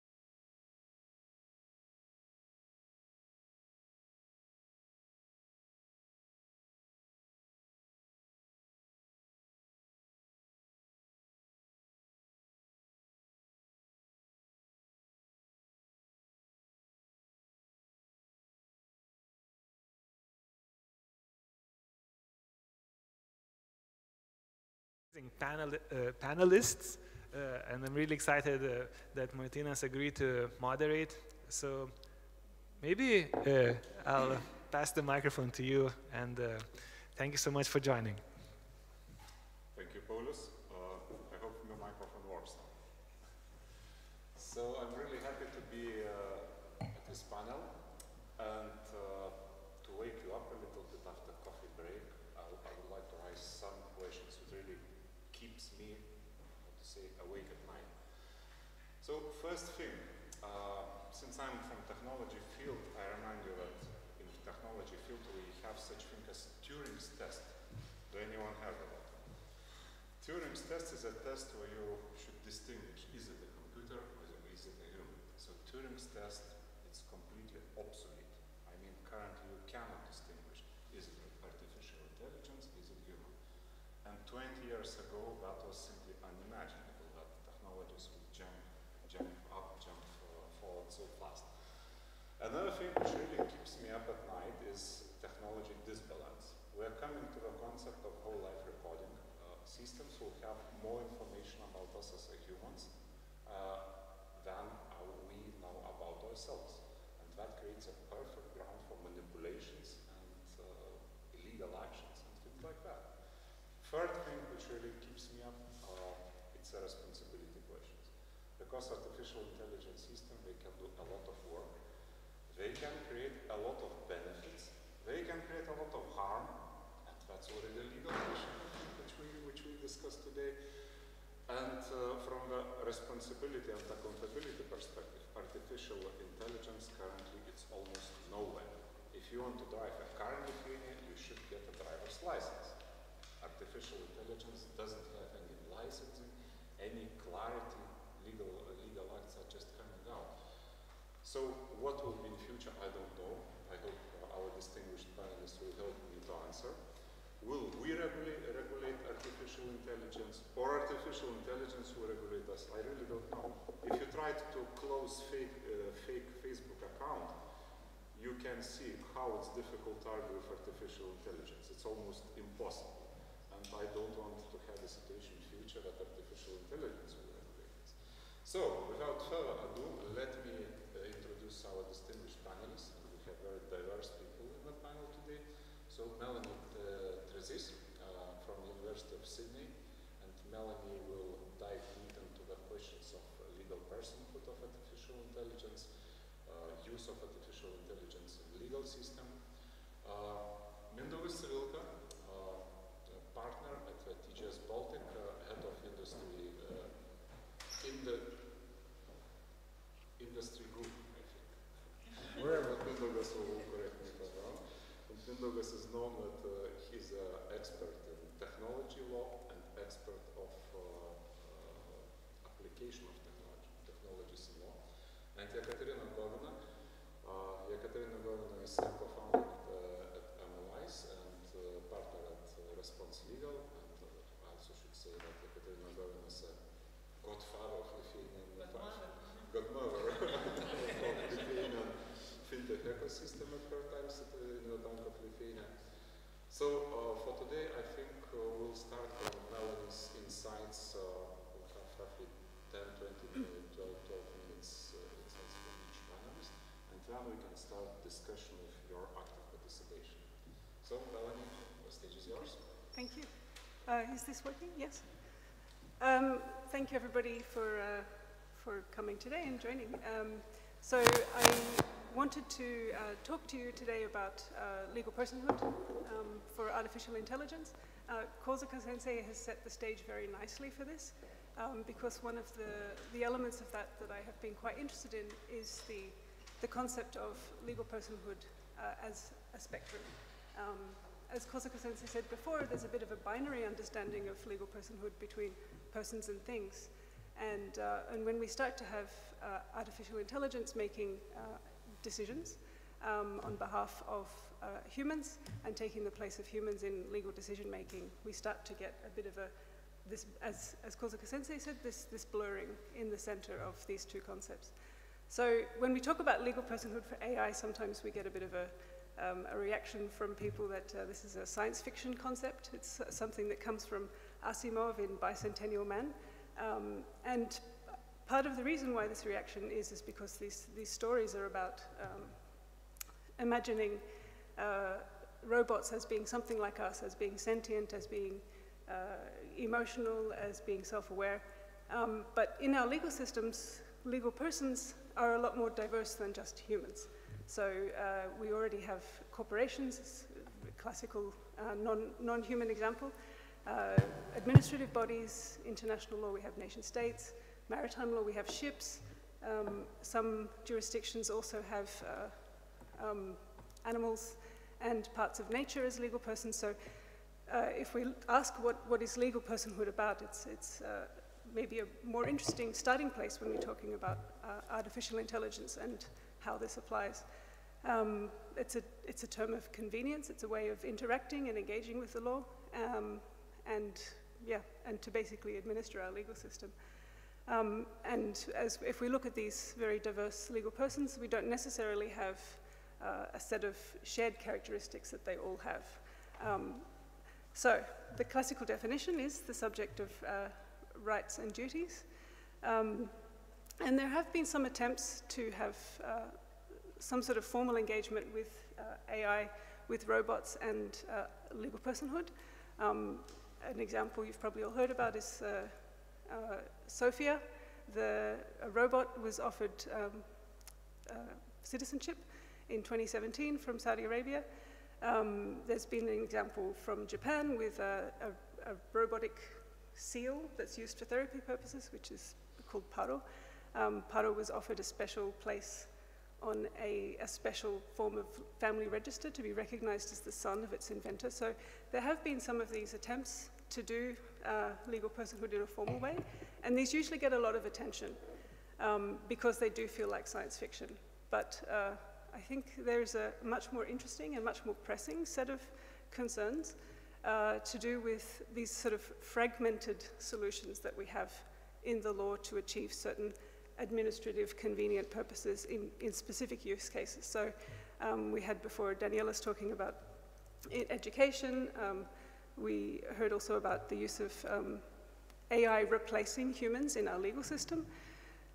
And we have a lot of these examples. So for example, in contract, AI can be used to convey human intent, but increasingly it can be used independently and to maybe a set of looser parameters to achieve objectives, but we have the technology replacing some of the work of human legal persons and their work that has come before in engaging with the law. In IP, there's been a couple of international attempts to have AI recognized as an inventor. That was temporarily successful in Australia before it was overturned, but it's happened in various jurisdictions to try and achieve that outcome. In law enforcement as well, we heard already about Compass and some of these systems, but there's maybe less obvious examples of this taking place. For example, AI determining whether the traffic lights should be red or green. This is a really minor tweaking of the law, but it's nevertheless, we have an example of AI, and I say AI in a very loose term, I mean automated decision-making systems. But we have examples of AI engaging and tweaking the law in a role that has not been taken by any non-human decision makers in the past. So we have this shift in understanding of who engages with our law. And if this sounds like administrative law as well, we see a lot of cases in government use cases where AI and automated systems are making decisions on the behalf of what was previously human decision makers. So if this sounds like a random laundry list, that's kind of precisely the point. And what I would like to impress upon people is to think about more of this as a bird's eye view and asking what this means from when we zoom out a little bit as well.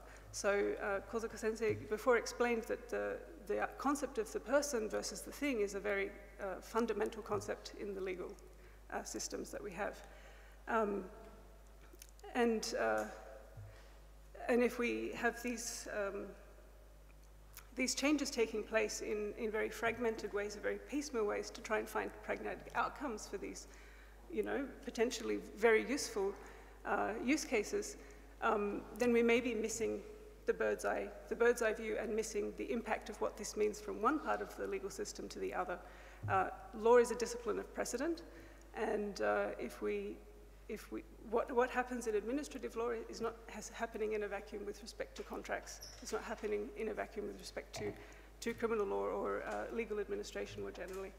So what's the answer? It's I guess everybody knows it's a bit of an anthropomorphizing problem.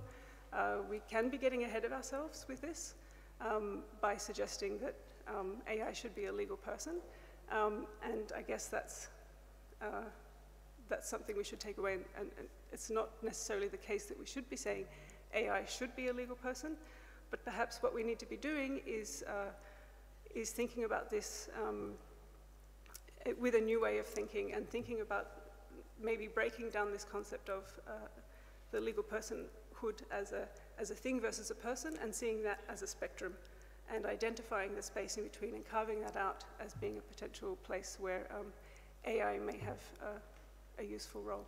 Yeah. Thank you, Melanie. And for me, some perspective seems quite troubling, because if artificial intelligence engines will be allowed to establish companies like Limited or Yes. Bain Lithuanian, that may harm current business system, current legal system. And Exactly. do you see big risks in that? I think that's exactly why we need to be having this conversation with a slight zoom out, because we need to be asking the questions early. What kind of responsibilities do we want AI not to have? So it may be appropriate to design this about the limitations and the things that we don't want AI to be able to do. Maybe we don't want AI to be starting companies. Maybe it's not appropriate for AI to hold assets, and that we want to have this as a purely sort of administrative role in the law as opposed to a full legal person. And really looking at that space in between and asking, what can we learn from previous examples of the legal person?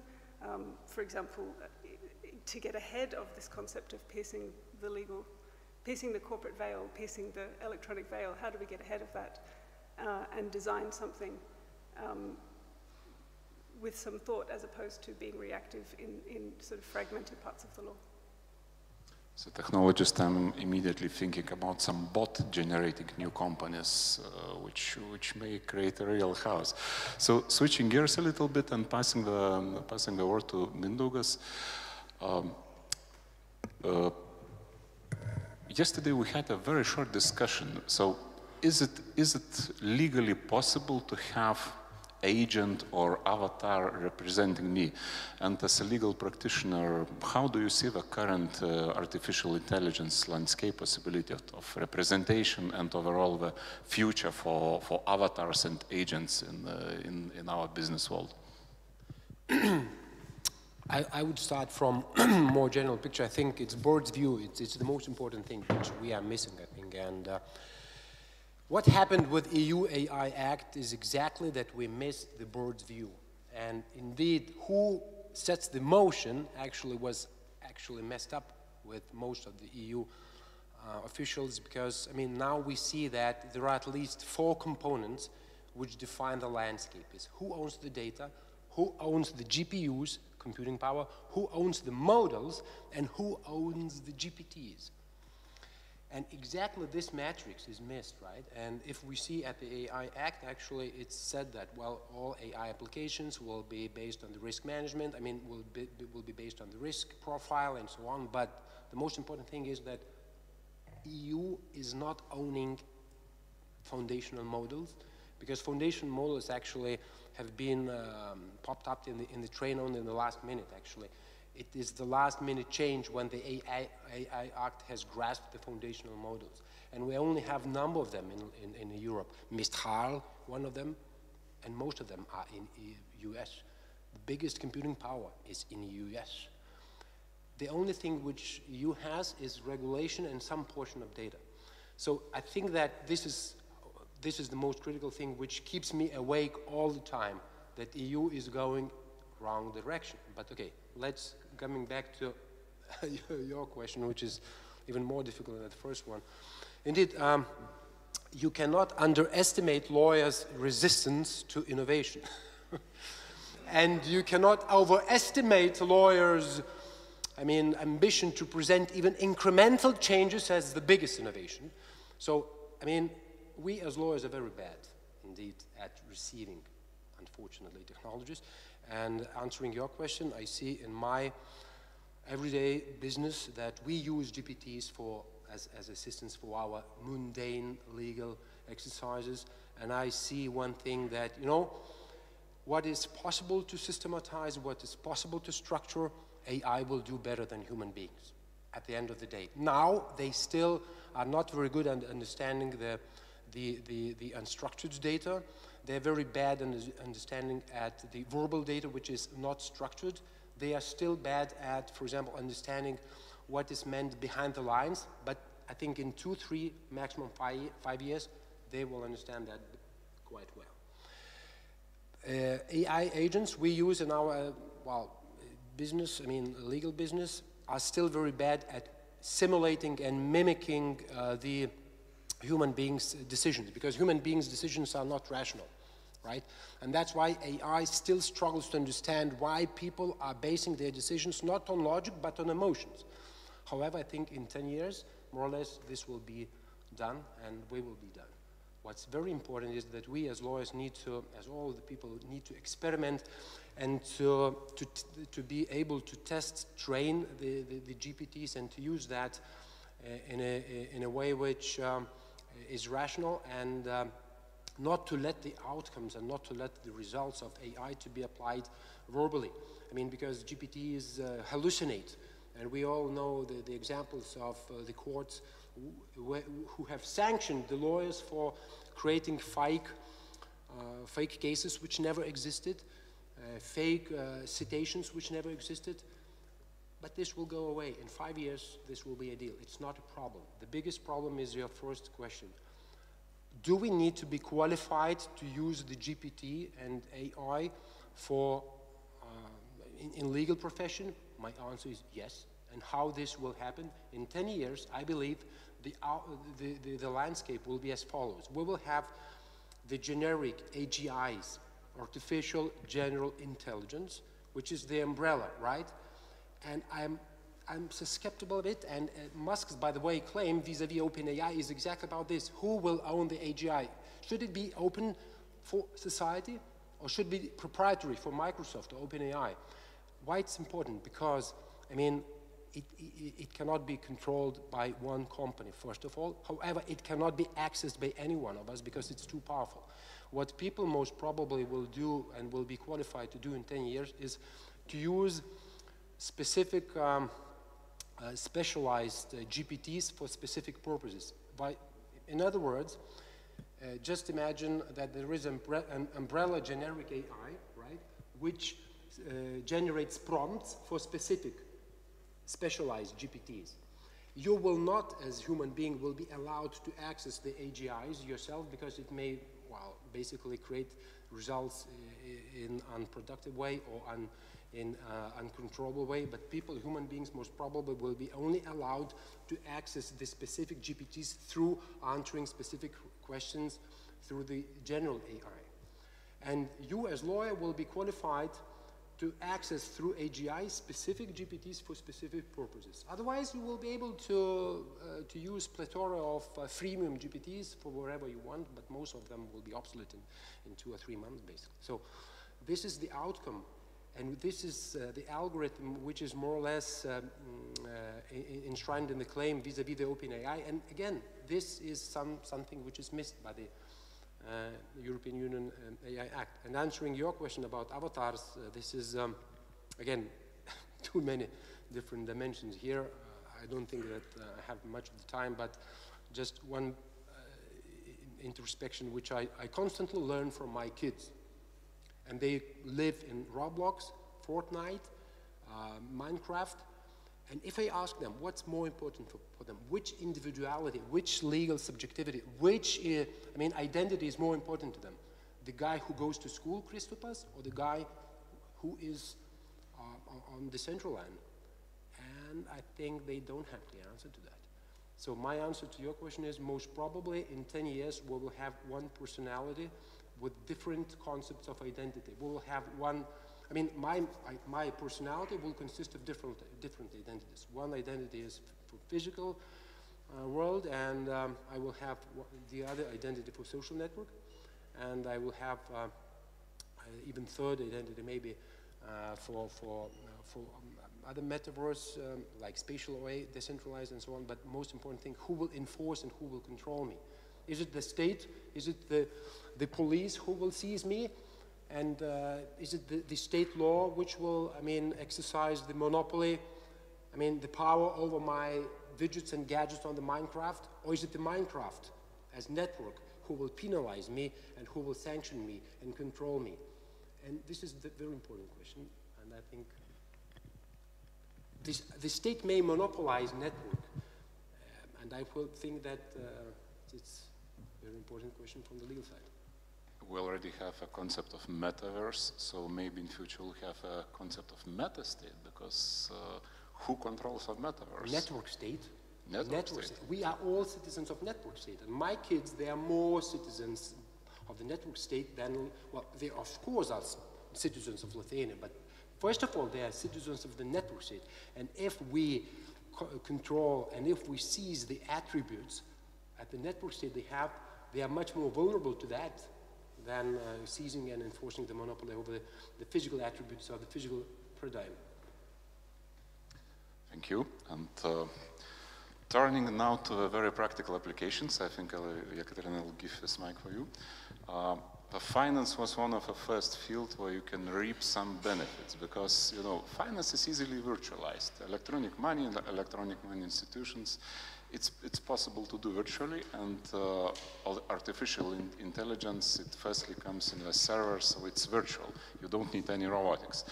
So as a forerunner in the finance, in the fintech field, can you share your experiences, how let's say artificial intelligence helps finance industry, all the disputes, let's say agents working instead of us in the investment field and so on. So the floor is yours. Yeah. I don't know whether this is working, yeah? It is. Oh, okay. I will use this one, yeah. It's better. I just thank you for being here, for inviting me here. I just wanted to reflect on Mindaugas thought on personalities, on different personalities. I just thought that even now, even without AI, we do have different personalities depending on where we are. I have different personality on Instagram. You will open my Instagram account and you would think that I'm fashionista, taking, pictures of different outfits. If you open my LinkedIn profile, you would think that I'm, great professional thought leader of fintech, and on Facebook I will be the person who is politically engaged, because I do have some thoughts on social things that are happening in the country. So even now we have different personalities, and it will be really interesting how AI will capture on who we actually are, and what this identity of ours will be like in AI eyes. But it just, wanted to reflect on that. Okay, coming back to finance, and actually finance really is the area where AI has much space for realization. Just some examples where AI is already being used.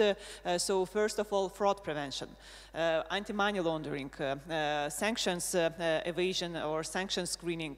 So just one example, fintech unicorn Revolut, which we probably a majority of us are using here in Lithuania. So they just introduced the AI solution that helps the AI agent, basically, that helps to interact into flow of a fraudster and a person. And if their tool spots that it's probably some fraud is happening and person will, just send money to fraudster, so their AI agent just interrupts into this flow of conversation or some, transaction, and says, look, we are thinking that it is fraud happening. Please, can you provide some additional information for us to make sure that it is you acting on your behalf, and it is you that is understanding what he or she is doing. So one example of already some usage of AI in fraud prevention. Anti-money laundering. All financial institutions are struggling actually, and they are receiving like billions of fines right now for not being able to run the anti-money laundering systems correctly. So AI helps here. So AI helps financial institutions to actually, again, capture who is a potential money launderer. Yeah, to stop transaction, not to stop transactions that is a normal transaction, but to stop transactions that are really of this criminal nature. So this area as well. Second field of AI adoption in the financial industry is complaints management, or some request managements of customers or consumers, where we, always have some, either complaints or some requests for information. So here again, example from real industry, Klarna, Swedish fintech unicorn, they just announced that AI agents helps them to save 700 people's job.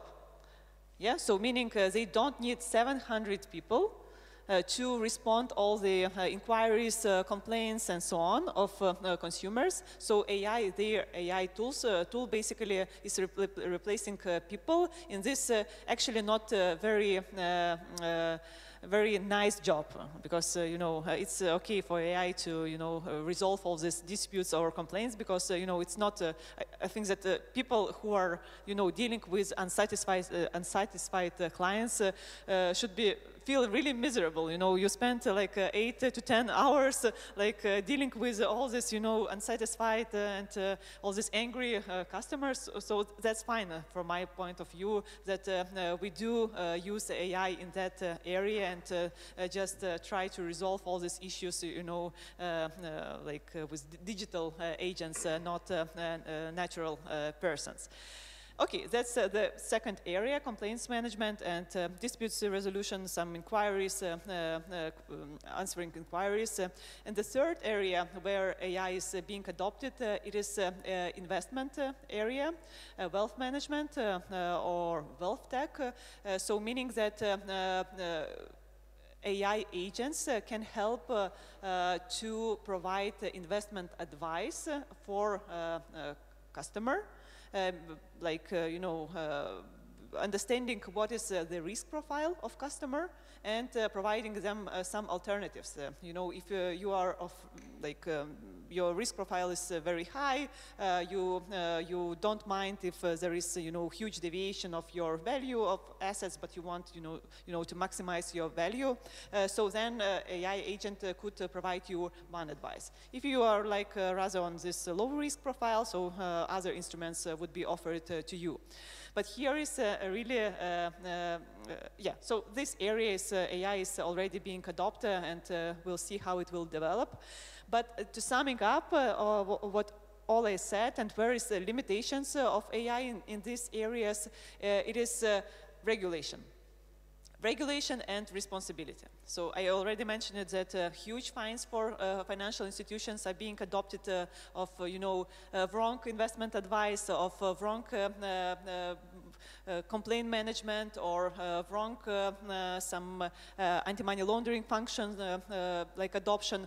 So regulation still, it's you cannot transmit your responsibility as financial institution to any AI agent. You cannot say that I am not responsible for my AI agent for giving wrong advice for my customer. It is ultimately the responsibility of financial institutions, and that is the reason why AI is being adopted in financial industry really cautiously.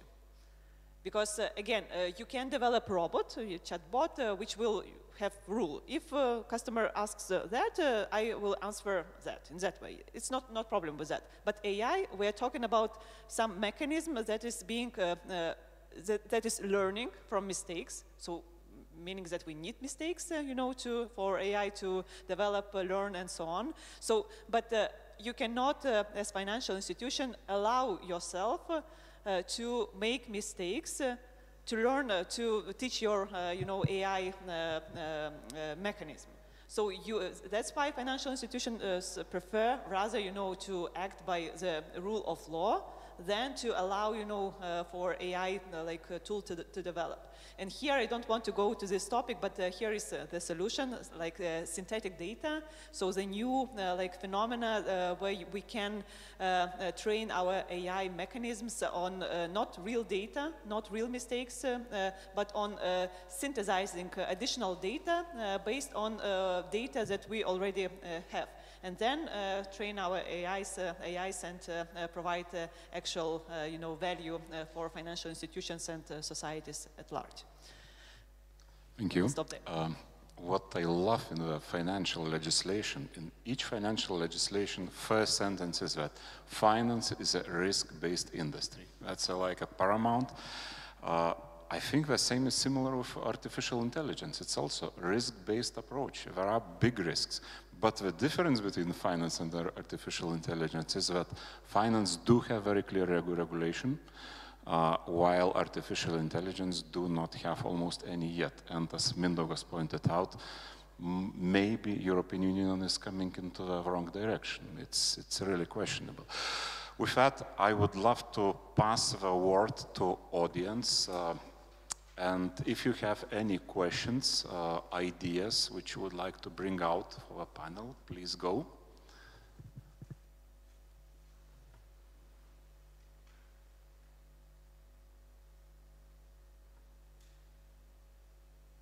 Okay, to start, to make you a little bit more brave, I will ask our panelists about a bit different dimension, because I see now it as an information security specialist almost every day. How about harmful applications of artificial intelligence? For example, there are a lot of artificial intelligence engines which help to break the system, which help to break cybersecurity defenses. Same story, for example, ChatGPT can help me to write a perfect phishing letter in Lithuanian language or any language of the world.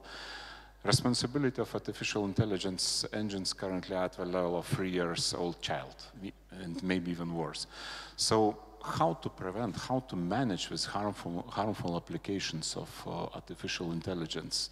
And I would ask to Melanie to start, and Mindaugas to continue, and Ekaterina to jump in. Probably, I think probably this is more Ekaterina's area, I think, but I guess from the legal personhood perspective, what's interesting in that is the idea of tethering any AI to a human person who can be held responsible, including in a personhood scenario where we do have AI quasi-persons. But as for the rest, I think Ekaterina is probably the better person to answer.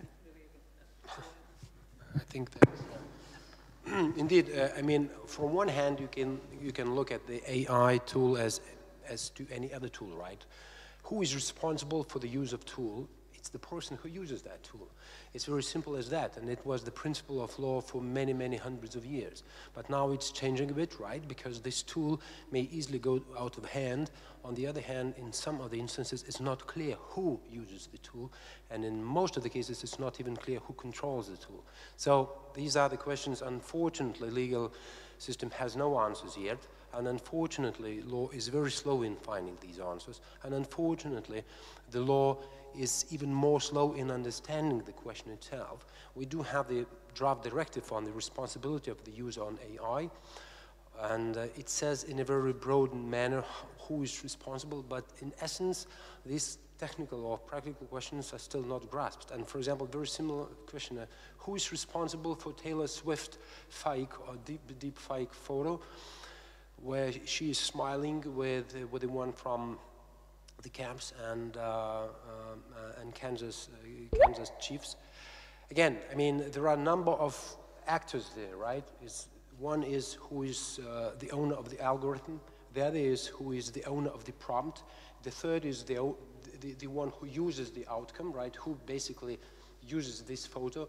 The fourth is the one who provides the possibility to use that, for example, in the social network and so on. So, I mean, and we have at least 4 players, and they have different view. For example, OpenAI has certain controls.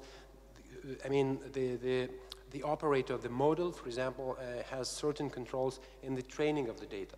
The operator of the app has certain controls on the prompts. For example, you can't easily put the prompt of, for example, show me the basketball player with a Lithuanian t-shirt and with the face of Taylor Swift. This won't go because it's controlled by at the operators of the app level. However, it's very easy actually to bypass that, and there are a number of tricks you can easily bypass. Then the outcome. Who is responsible for the outcome? If you read the ChatGPT's or OpenAI's terms of service, you as a user are responsible for the outcome. I mean, you are responsible for the outcome. It's not us and not OpenAI. However, if the OpenAI hasn't put these necessary controls, for example, necessary controls against the phishing script, against the coding, is it that you are, of course, the hacker is responsible, but the operator of the app is also responsible for missing the point, for not putting the necessary controls in place. So basically, it's a bit difficult question to answer, but in most of the cases, there are many actors, and I think that the law will follow in maybe several years to put these controls in the right places. I hope they will go like in this direction, but this is my speculation only. Maybe Ekaterina has many more insights from the financials. I can just, maybe the question was like how we can fight probably this wrong adoption of AI by wrong actors. So I think that it's like we shouldn't be like afraid of bad people using AI for bad purposes, because it's natural.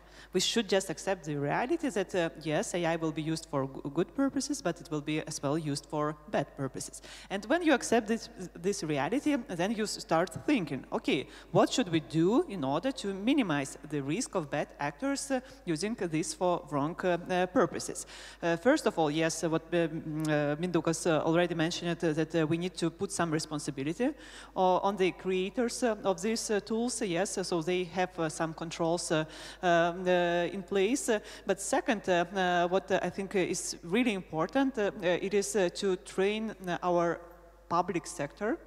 And if we are talking about finance, it would be like a financial regulator. If we are talking about general, some criminal activity, it would be police office and so on. Yes, so what we need to do, we need to accept new reality and put much effort to train our police officers, regulators and so on, for them to understand what is AI first of all, how it can be used and how they can develop some tools that could help combat this criminal activity.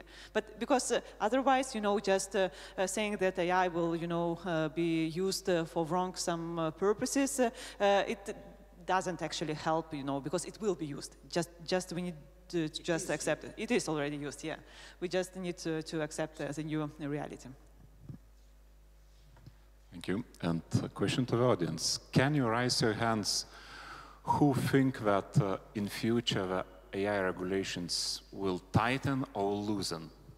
So who is voting for that AI regulations, not only in the European Union, but overall in the world, will tighten? Okay, and who are supporting the view that AI regulations will loosen? Okay. Okay, so clearly the opinion is that AI regulations most probably will tighten in future. That's quite a natural view, because if we look at the world, look at Elon Musk. He's a doomsday preacher in the AI field.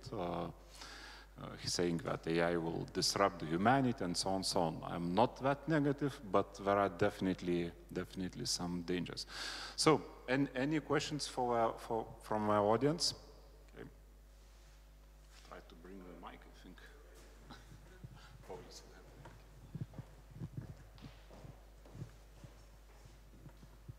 Thank you.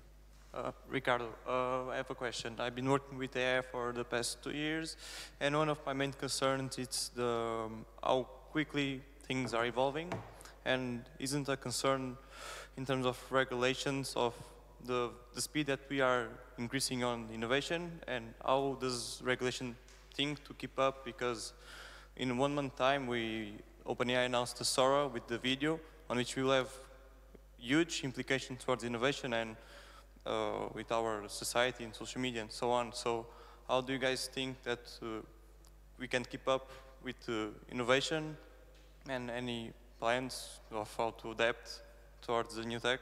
Thank you. So innovation versus regulation.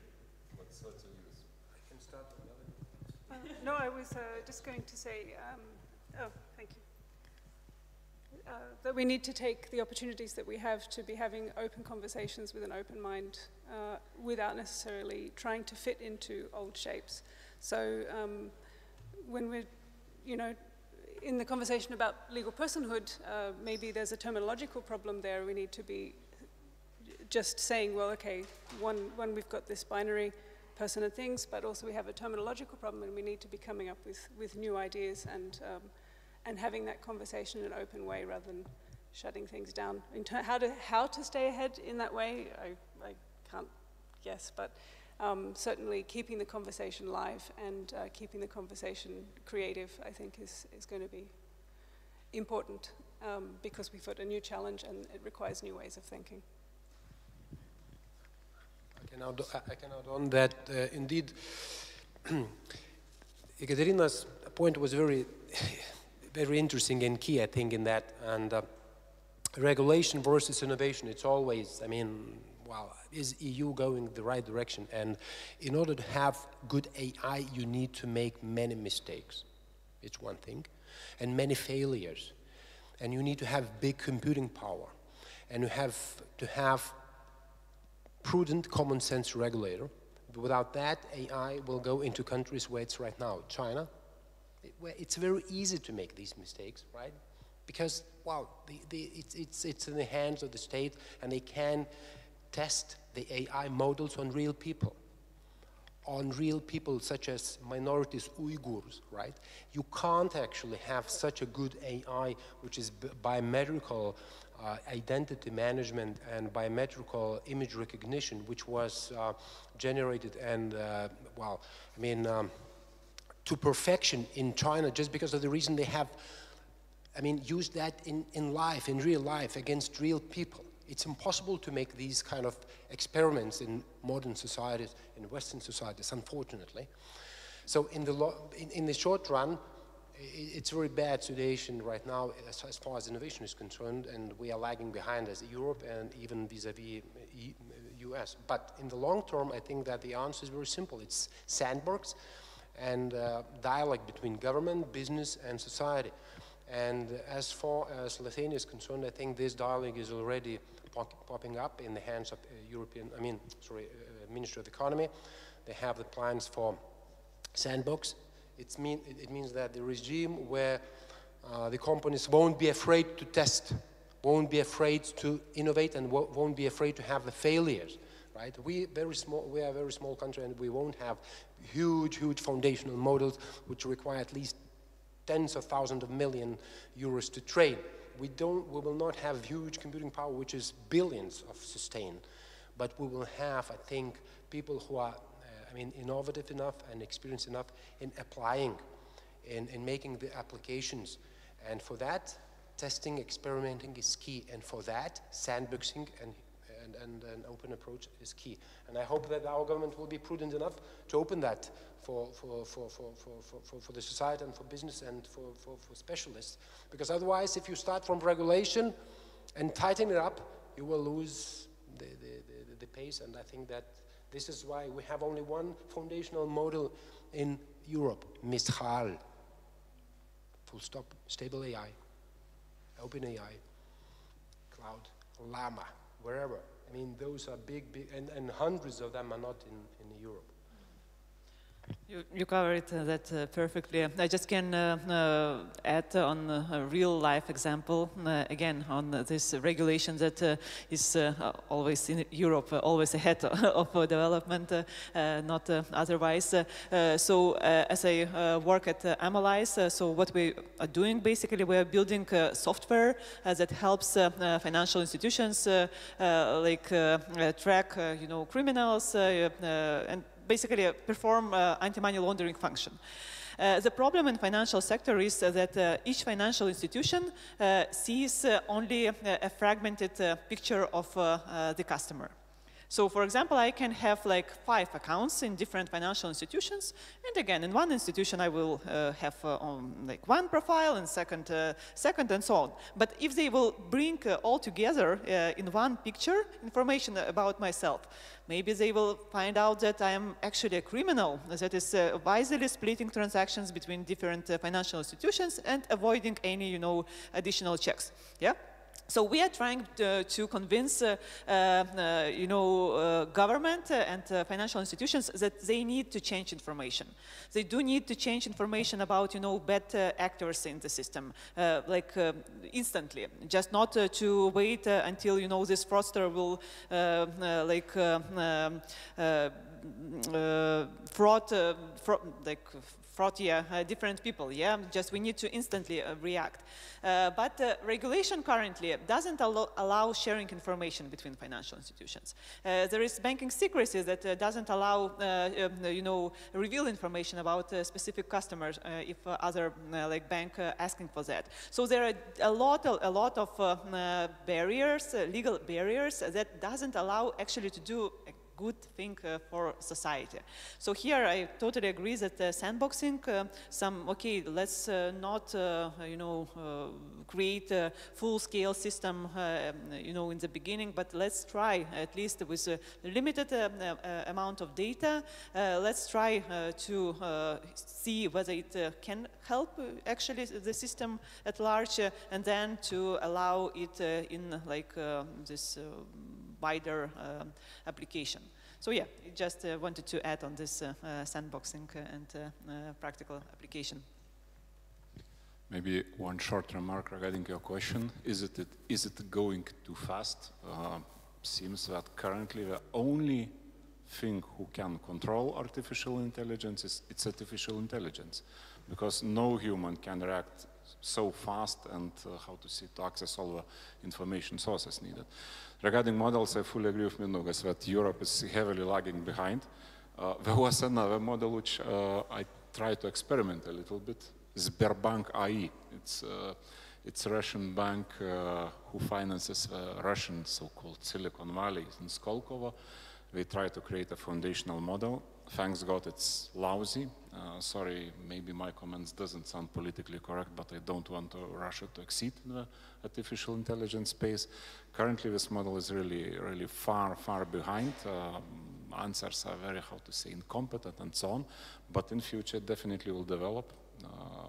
Looking into the Chinese artificial intelligence models, they are very strong and very impressive. So. And any other perspectives and questions? And I see that Paulius already is saying that we are running out of time.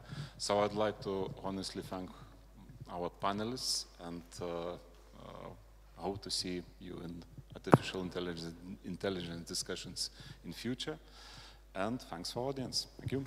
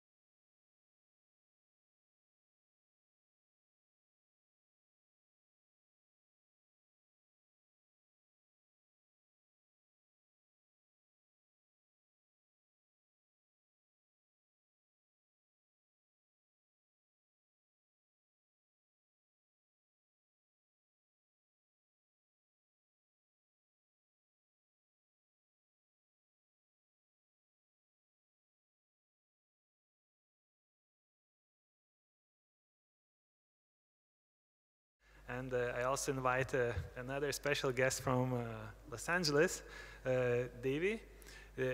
Maybe first of all, I'll make an introduction of Davey.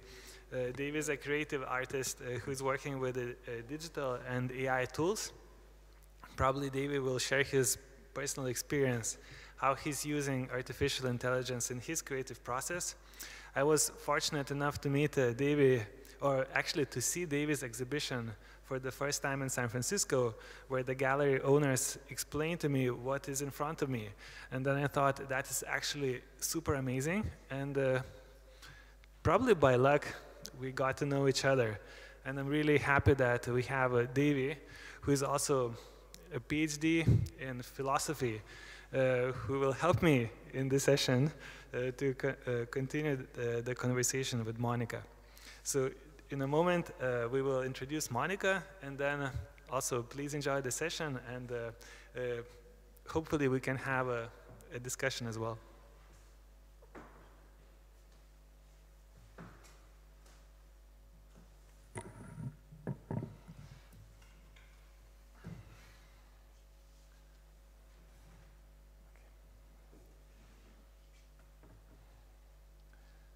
Okay, so as you can see from the name, Monica is actually Lithuanian, and I'm really proud that we were able to have some global diaspora in front of us. So Monica is a futurist who challenges the determination of both dystopian and utopian narratives. Instead, she suggests a pathway toward future visions that are truly inclusive and actually livable.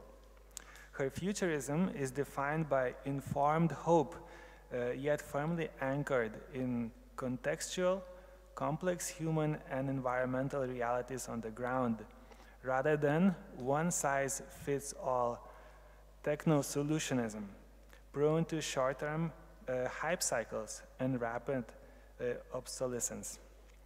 Monica has done speaking and advisory work all around the world, working with global brands, creative organizations all around the world. So as you already know, she was born in Lithuania, and she witnessed how regimes have changed. And before, in the period between living in Lithuania and moving to Johannesburg, she traveled to more than 100 countries, has worked with thought leaders from different places, and really experienced cultures in all continents. She is also actually quite prominent because she was working with creators building iconic movies that we have also seen. One of them is Wakanda Forever. So her expertise, with her expertise in information technologies and immersive media, including generative AI, spatial computation, VR, user interface and UX, user experience, Monica is looking beyond the superficial trends to examine both the promises and perils of innovation as the blurring boundaries between the digital and physical worlds become increasingly weaponized. Monica is a founder of Protopia Futures, which is a life-centric design and collaborative foresight platform that centers previously marginalized perspectives. Her project's mission is to inspire a new wave of future visions, showcasing how transcultural and interdisciplinary approach, alongside disability and neurodivergence inclusion, can foster regenerative economies for the decades to come and chart an actionable path towards a positively independent and compassionate future world. I can read a long list of companies and universities she was engaged with, and I think we should be really happy and excited to have Monica joining us today. Hi, everybody. Pleasure to be here with you all today. It's very hot in Johannesburg, so if I'm sweating, it's not because I'm stressed, but because it's still in the middle of the summer here. So yeah, let's go into it. Thank you for inviting me.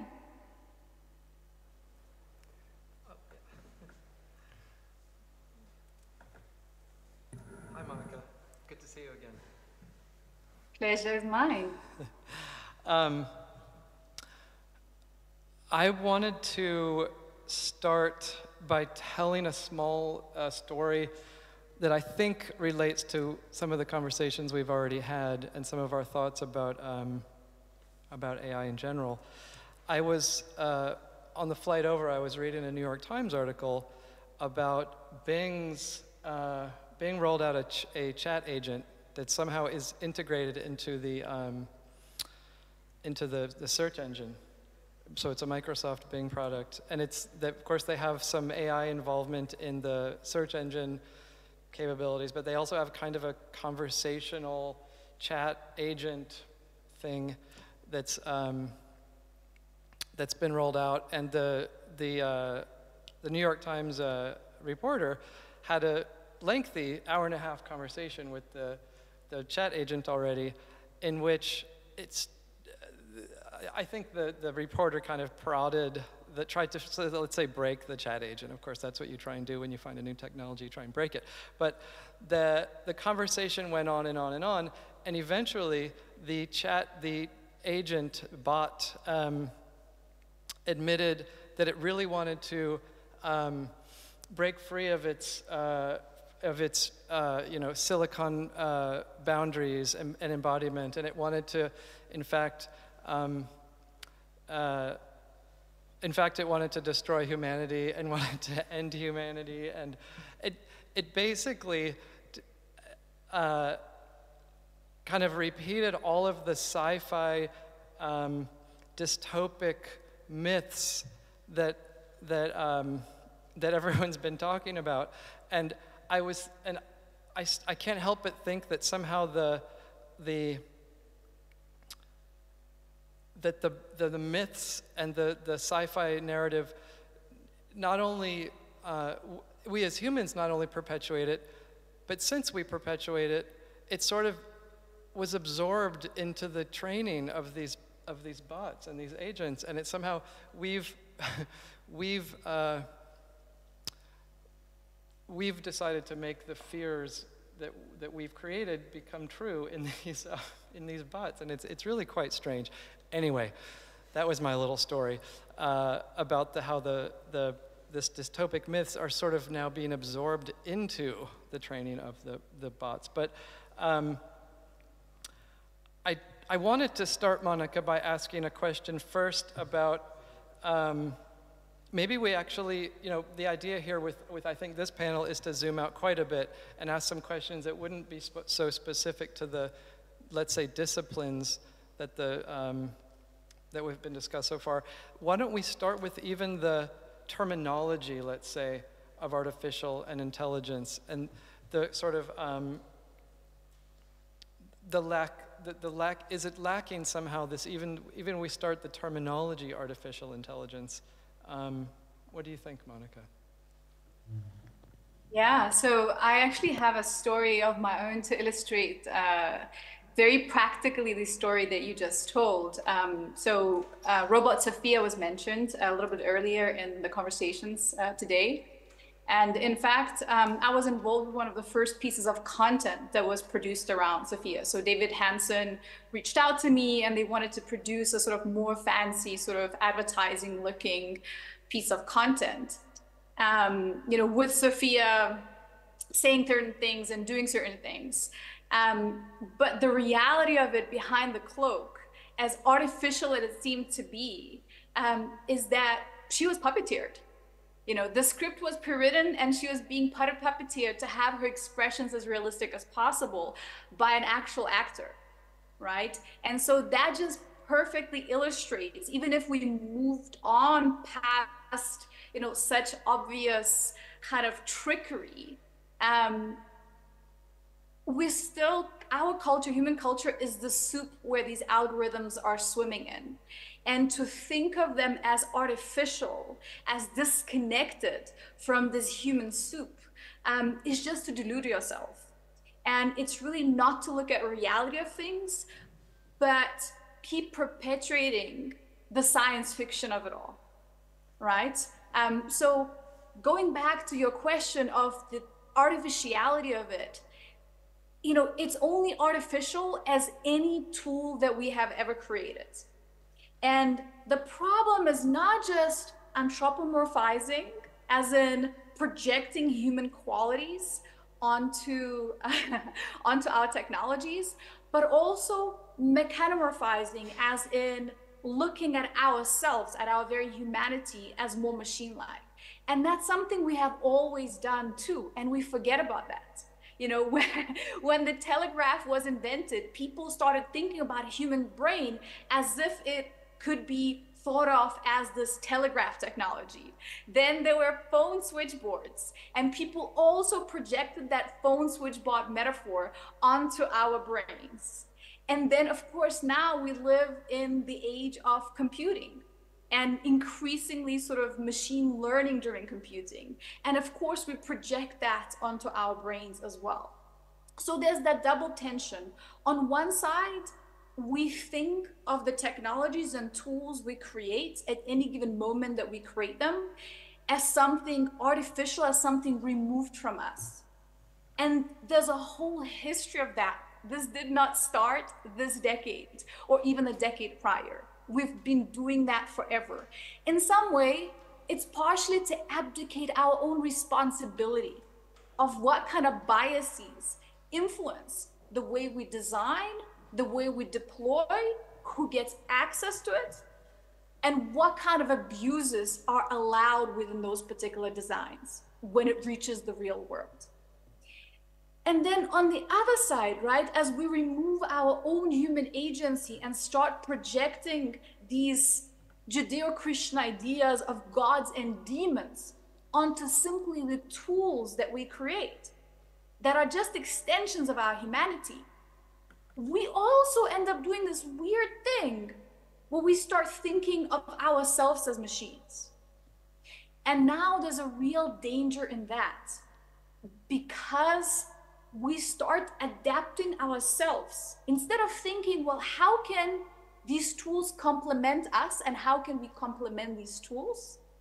We start thinking, well, how do we fit ourselves into these narrow frames that the tools can understand, rather than challenge these tools to understand us better in the full scope of our humanity.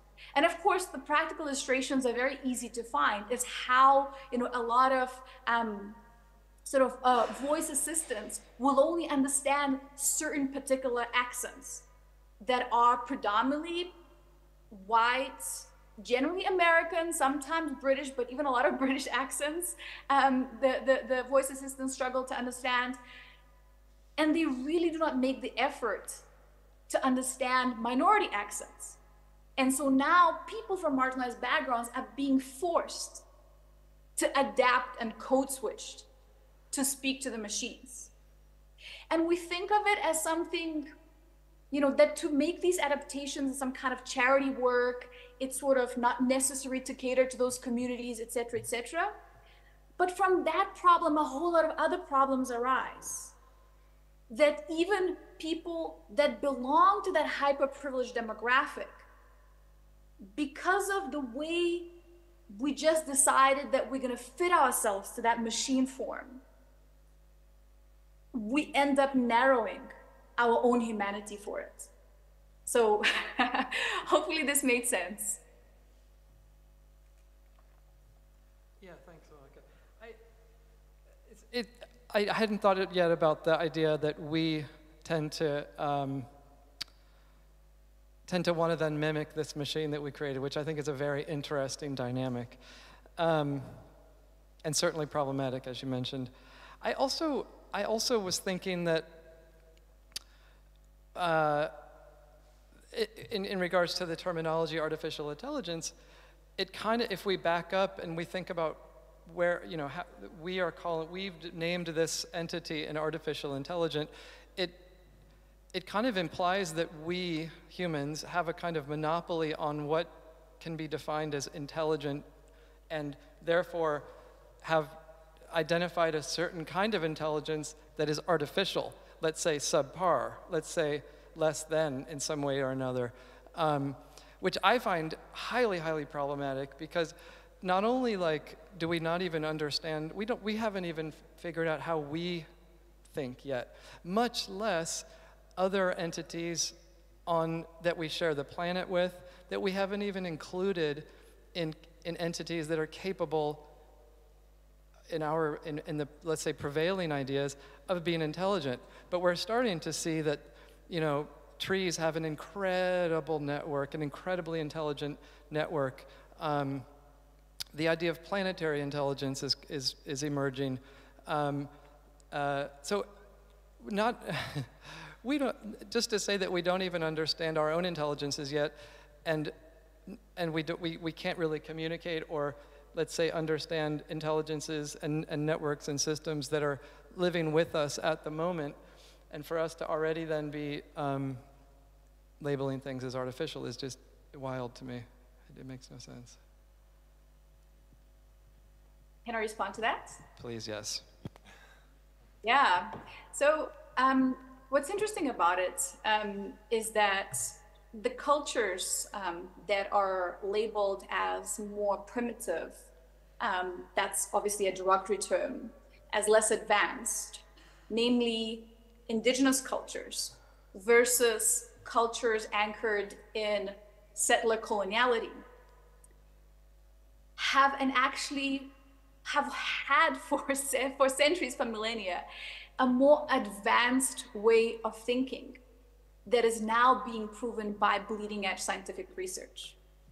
And that is namely that instead of projecting consciousness onto artificial entities, such as gods, demons, or aliens, people from many indigenous cultures, and I don't want to uniformize, but that is actually quite widespread across radically different indigenous cultures around the world, have always looked at other than human species, as well as even certain what we label as natural phenomena, an ocean, a mountain, a forest, as an intelligent entity. And as, again, not philosophically, not spiritually, not religiously, but through bleeding edge scientific research, that is proven to be true. And so again, there comes this paradox of the so-called modern Enlightenment Baconian man, because again, most of these were men, being so deliberate in not wanting to see and analyze these intelligent systems, these conscious systems, but whose consciousness is quite unlike ours. And to consider that there's a whole lot to learn from other ways of processing and communicating the information that a system encounters, right? Because every living organism does process and communicate information that it encounters. All animals, even if they don't have something that would be labeled as human language, have communication systems because they do engage in complex social tasks. And I'll go even as far as to say that similar kind of attitude extends towards disabled people and neurodivergent people whose intelligence maybe superficially appears quite outside of the norm. And so what I'd like to invite a lot of the people collected here in this room, as well as watching online, is to think, well, what could we learn if we could shift away from that model of seeing the world? And how, again, instead of seeing artificial intelligence and robotics and what we could do with it as these fictional entities and gods and demons, what we could learn and how we could design things better if we think of them and learn from other than human intelligences here on Earth. And this is where I remember in our previous conversation, we had this joke, how so much of the chatbots today, despite their terrifying capacity to automate truly terrible impact kind of having AI disinformation warfare. But if we overlook that, and we'll talk about it a little bit later, these chatbots are more like a puppy that you've been training to not piss on your carpet. And yet, when you gave it a prompt that it did not understand, it just did that again. And so in order to get the outcome that you want, instead of expecting the right response and some kind of oracle solution from the first question, maybe what we need is more chat, right? And less bot. Maybe what we need is to learn better how to interact with a system, how to nudge it better than just expect it to figure out. In order to do that, we also need a much more active citizen engagement to push these companies to design better, not just for the some of us, the tiny fraction I spoke about earlier, but for the many of us. And that will actually make these systems better for majority of humanity. Monica, as we were reading your profile information, actually one fascinating thing came to my mind. When we think about artificial intelligence tools that are being developed, mostly in Silicon Valley, the starting point usually is technology-centric, right? People are trying to solve specific problems that are very practical and that are easy to monetize, easy to put to the market. Then in Europe, when we talk within this global geopolitical context, we say, well, Europe has this more human-centric approach, and then we want to bring in some, human values because we have long traditions of human rights, and then, French Revolution, and we can go back. But then you have this amazing concept of life-centric. So can you elaborate a little more? How do you understand these newly evolving technologies? Within our conference, we are also eager to hear about, technologies that augment our abilities, but can we weave in together with the concept of life-centric? Yeah, so I recently had an honor to join a new collective, an all-African collective. So far, I'm the only non-African involved, called African Life-Centric Design. So just a shout out to them. I think we're going to be doing some really, really interesting projects with it. And the reason why that project was started is, again, going back to the genesis of design approaches. We started with user-centric design, where we thought of humans simply as users. And then that approach got rightly criticized because it actually dealt with humans like another industry that thought of humans as users did, which is drug dealers, right? This notion that we just need to suck out and maximize the commercial value out of people and really not think of the person using any particular technological term in the long term and what it's actually giving to them. Then there was that movement towards human-centric design, putting human in the center and really thinking of our sort of emotional needs and well-being, et cetera, et cetera. But it's still very much thought of human as an individual. But we're not individuals, Unlike a lot of sort of libertarian discourse in the United States of America, as exemplified, for example, with things such as Burning Man, where it is considered that, I remember one of the years there was this, at the end of a pamphlet, it said, only you are responsible for your own desires. That is a lie. Everything that we are is influenced by everything that we have been, seen, and experienced. In fact, here in South Africa, we have a term for it called Ubuntu. And it says, I am because we all are. We exist in this continuous web of interactions.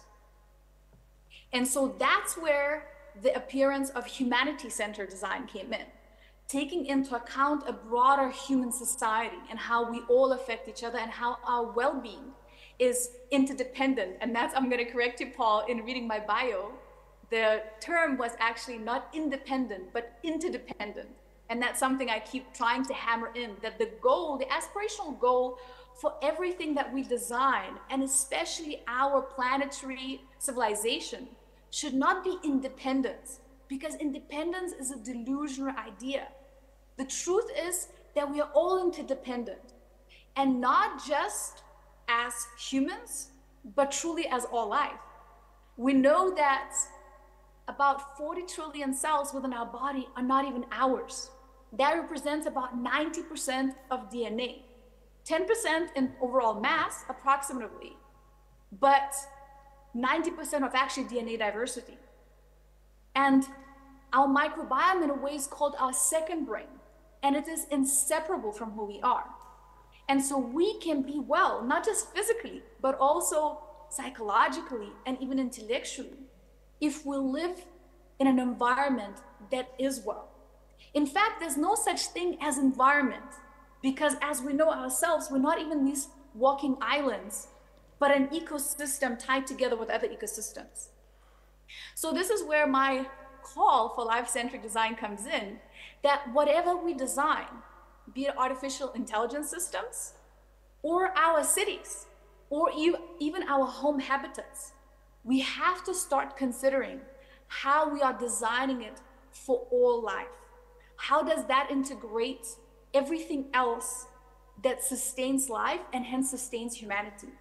And how, paradoxically, to ensure long-term, not just human thriving, but even the bare survival, we sometimes need to descend to humans and descend to humanity. Not in such a way that, you know, we look forward to post-human futures or think of humans as the virus. Not at all. But actually, because of the way humanity is intertwined with everything else that supports us. And so I think that is something really, really interesting to think about. And in order to do that, we have to observe more of how things are in this world, rather than just project our own science fictions onto it. And so when that gets brought to artificial intelligence, we have to think of it not as some kind of magical thing that exists in the cloud, but as a real infrastructure with all of the rare earth minerals that it requires, with all of the water, with all of the fossil fuels, or even if we move away from fossil fuels, even the renewable energy takes a certain toll. And we cannot separate it and imagine it as something that stands apart from the rest of the planet. And in there, we have to think how instead of just expanding and expanding the computational power to provide better and better service, to actually think, and this is where I think African approach comes in. You know, on the African continent, people live, and even large corporations, because I've worked also with large corporations here, in a very different reality, because there isn't just like $1 billion sitting in a bank and you can just throw it at whatever random project and see whatever sticks, then we keep that. We live in a kind of reality where every choice and whatever you fund means that you wouldn't fund something else. Whatever you extract means there will actually be a real experience toll of it. And so we have to become much more aware and intelligent about our choices and what actually is worth and what isn't worth.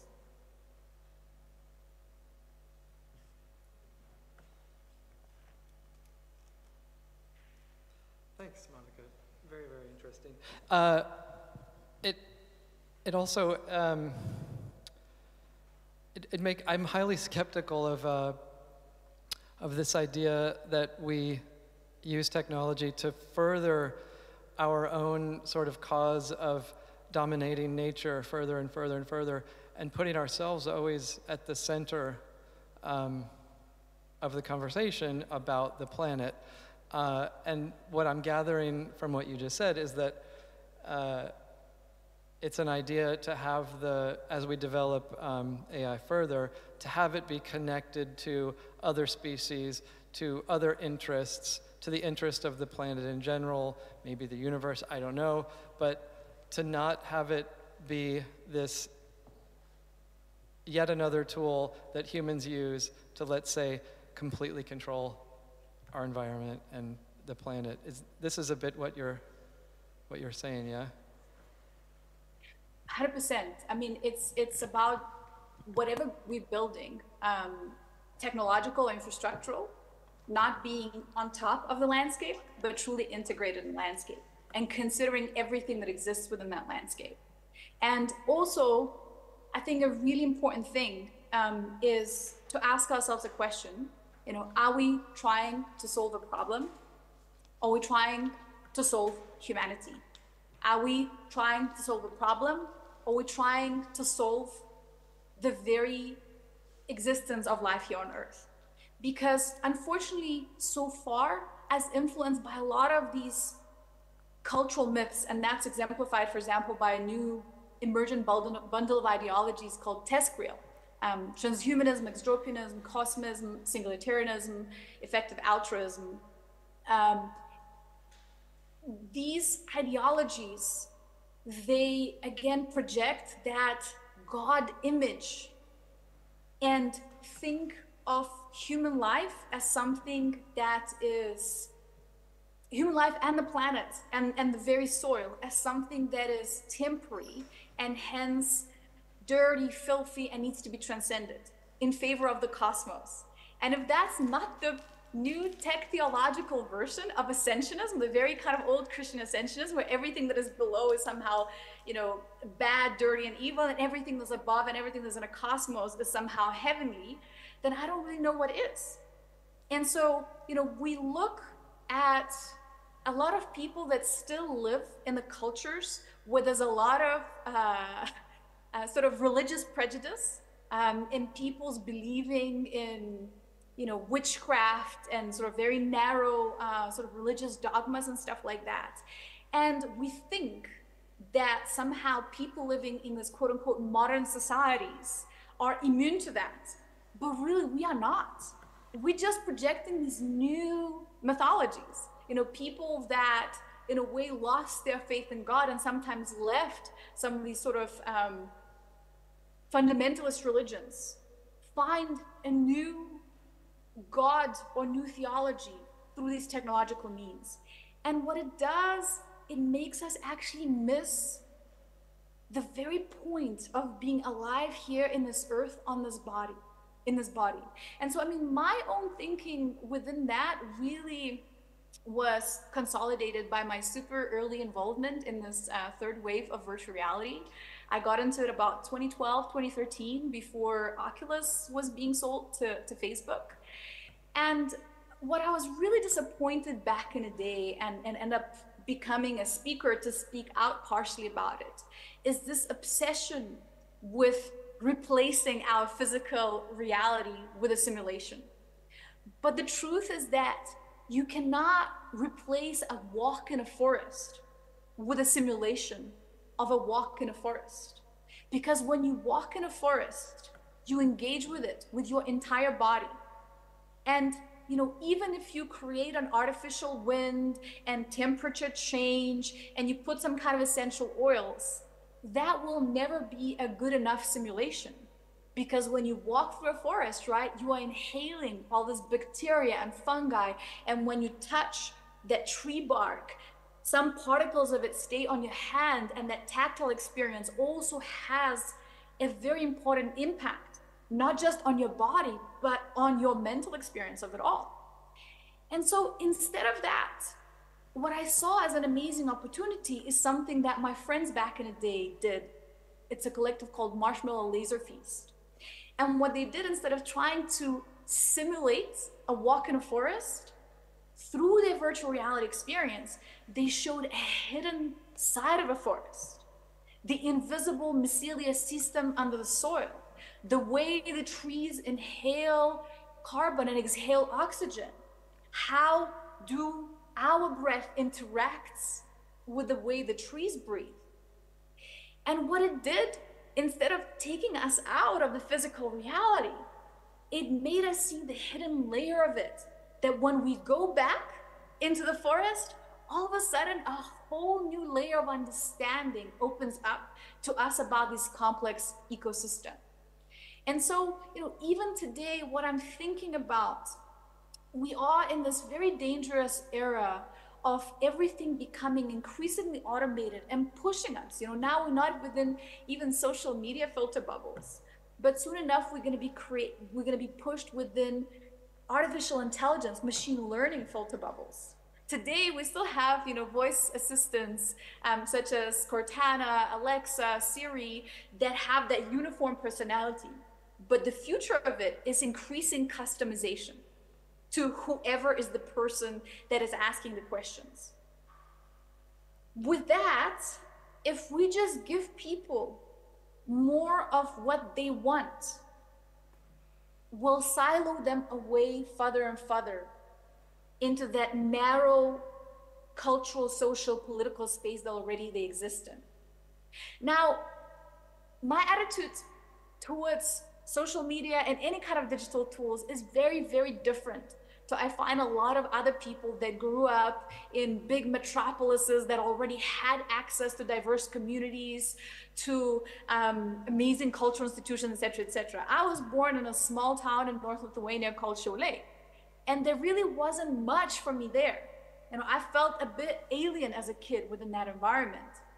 And so I latched myself onto these digital tools and found my first communities very much in the digital space. And because I always was somebody that was blessed and cursed with pathological curiosity, I dug into a lot of very strange and particular things that are not within a narrow silo. But it's true that not everybody's like that. So this notion that the only way for us to design, be it virtual reality experiences or artificial intelligence or any other technological tool, is predetermined is absolutely not true. The fact that it can only be bad is absolutely not true. The fact that it can only push us into a more narrow field that just kind of reduces our humanity is absolutely not true. But in order for that to change, we need to do what I always speak about. Give people, yes, everything that they hope for, but not what they expect. Challenge our understanding, challenge our imagination, and more importantly, above anything else, make us curious of this extraordinary world that we live in, of the complexity of our own bodies, of our own minds. And this is my invitation at all times. Let's design things in such a way that do not isolate us further, but bring us together, not because of our similarities, but for our differences, and invite the curiosity. Thanks, Monica. That's very interesting.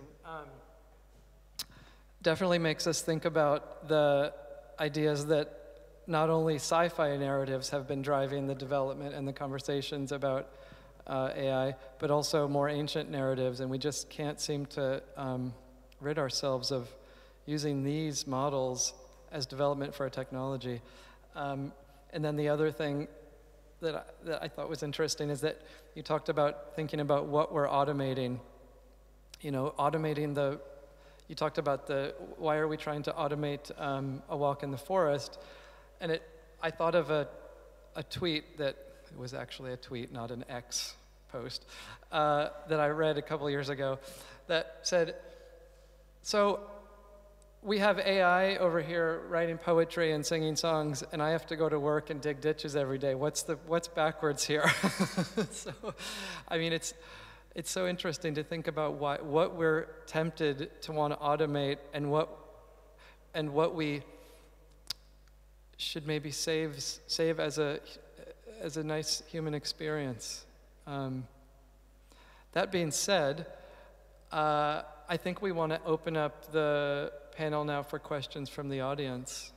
How's that, Monica? Yeah? Are you game? Yeah, maybe I can just add a little bit to what you said.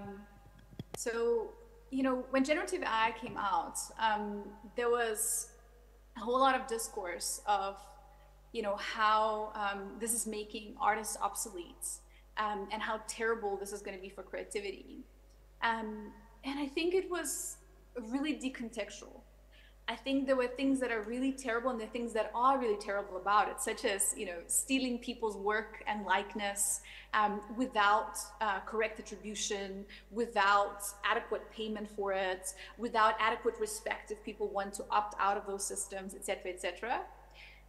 But at the same time, the truth is that, for example, in the field that I work in a lot, which is science fiction world design, things have been the same and derivative for a very long time. People have been going and looking at the same sort of brutalist sci-fi inspiration boards forever. And also the truth is that it takes an extraordinary amount of human hours to animate anything that is intricate and sort of more life-evoking, biomimetic, natural shapes, rather than just sort of these simplified, brutalist, sort of polygon type of designs.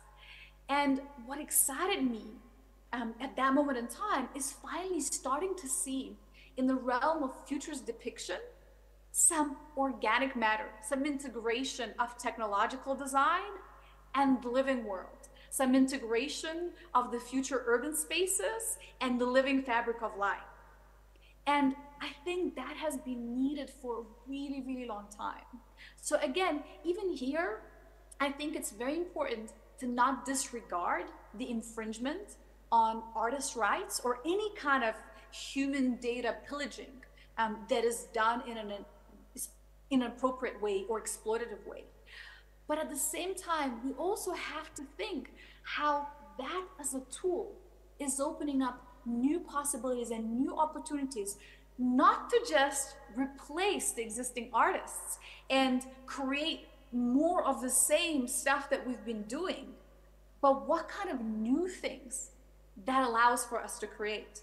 And so right now I'm working also on a collaborative piece with Adobe researcher Laura Herman in how generative AI could actually be used to, but with a whole lot of human creativity and human input and human scientific research, to allow us to prototype different future scenarios. So instead of trying to replicate civil rights era images through an engine that actually doesn't understand at all what it was like to live in that period of time, instead of trying to create the simulacra and replicas of the past or of the present day, can we instead start thinking, well, how could that, with, again, a whole lot of human input and creativity, allow us to project and choose better alternative future scenarios?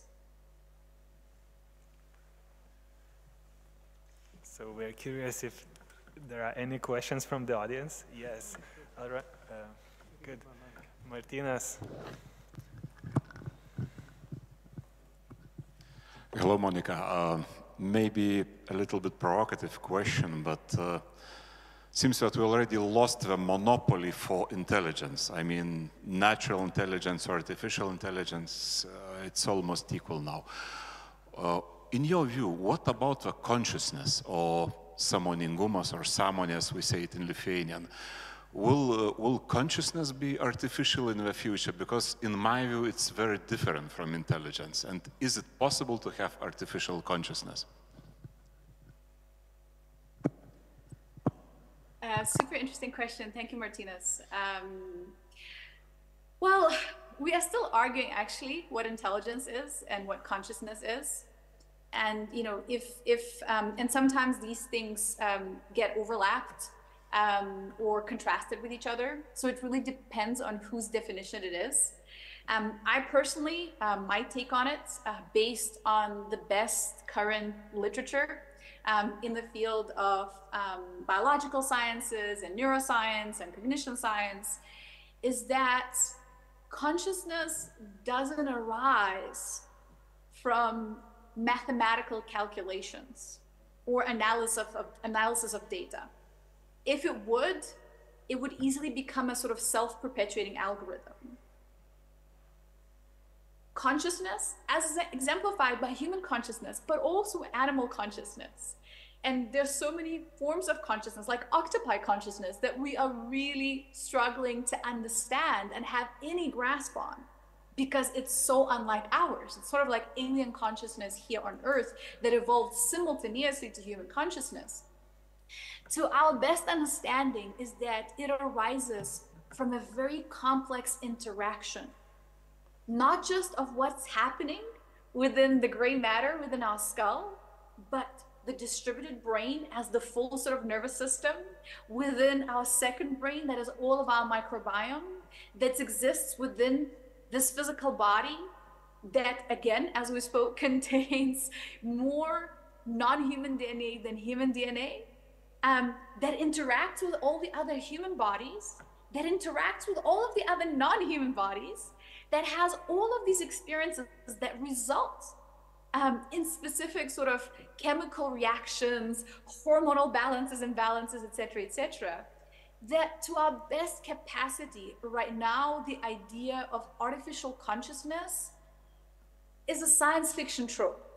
Now, nobody's an oracle and can tell what the future is really going to come to be.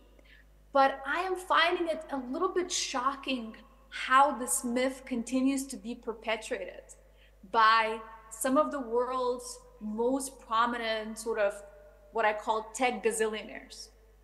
And my explanation to that is that it's simply a hang-up that they have because as boys, as teenagers, and again, most of them are boys, that many of them never really fully grew up to be grown men. I mean, Musk is such a great example of that. That's my personal judgment, but just saying. That they never let go of that science fiction fantasy that they liked so much back in the day. And so, in a way, they're trying to drag all the data to fit that fantasy, then actually analyze fully what is the bleeding edge arising in the field. And this is not exceptional.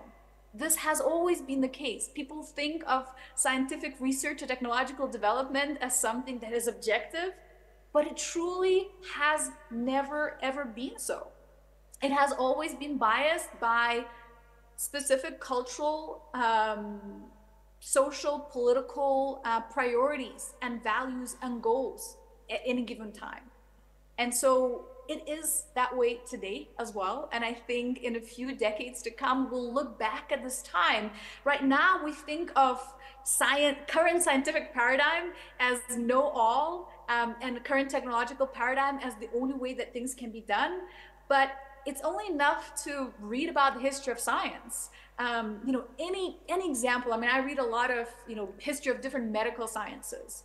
And when you think of people's understanding of, for example, cancer in the early 20th century, you are truly horrified at the kind of procedures and treatments and considerations that were the dominant sort of most bleeding edge considerations given time.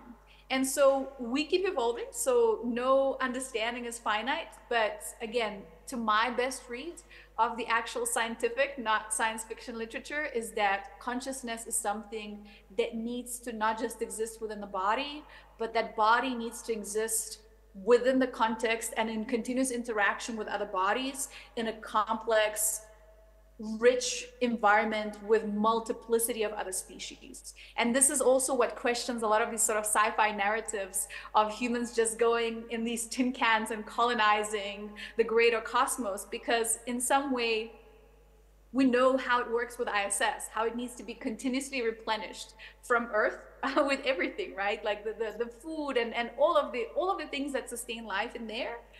And so my thought about it is that actually, if we remove ourselves from our evolutionary environment, can we even retain our humanity? Not just philosophically or spiritually, but on a most fundamental, basic physical level too.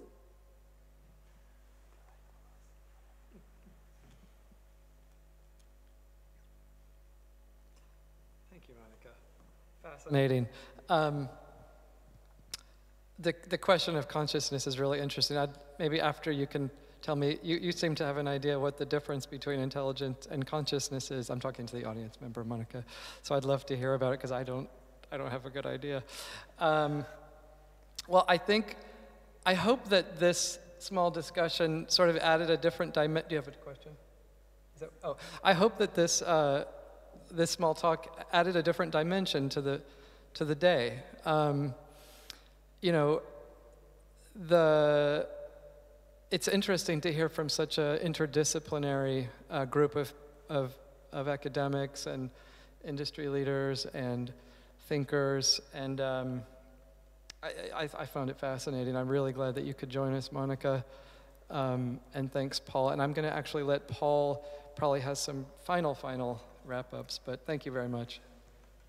I would like to say, Monica, you cannot see and you probably cannot feel, and we cannot replicate what is the audience in this room or what is the ambience in this room, but I feel that everyone is really elated and inspired, and obviously I think it's really fascinating to have you. We have so many thoughts to even think about for the next year, and we hope to have you in 12 months again joining us either live or even in person at this conference. So once again, big thanks for joining and sharing your thoughts and vision. It's amazing. Thank you so much. If I can just leave some parting words, do not listen to what Mark Andreessen says in his Techno-Utopian Manifesto. You know, what he says is that, you know, all of the naysayers, all the critics are the enemies of progress. Nothing could be further from the truth. In fact, to be critical, to believe that this is not the only way that things can be done, to believe that we can do better, that we can continuously learn and adjust, not just our technological tools and infrastructures, but also our own mind as we keep learning more and keep being challenged, not just scientifically, but also socially, culturally, and politically. That, for me, is a definition of being positive, to believe that we can actually change things and do them better, rather than just to resign to the only way that they have been done before, is the most positive thing that you can do. So keep criticizing, keep questioning, but do not stop with what are you saying no to. Always look at what are you saying no to as a starting point to what you can enthusiastically, joyfully, excitedly, curiously say yes to, because these shared yes visions is really what we so direly need today. Thank you.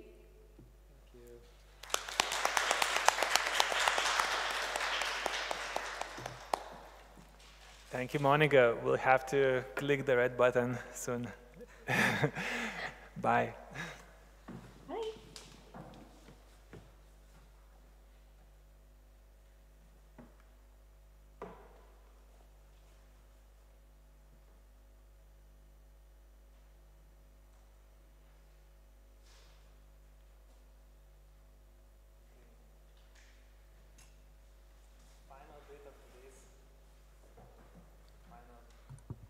Of today's gathering is actually a closing statement by Professor Kozuka, who generously actually made this event possible.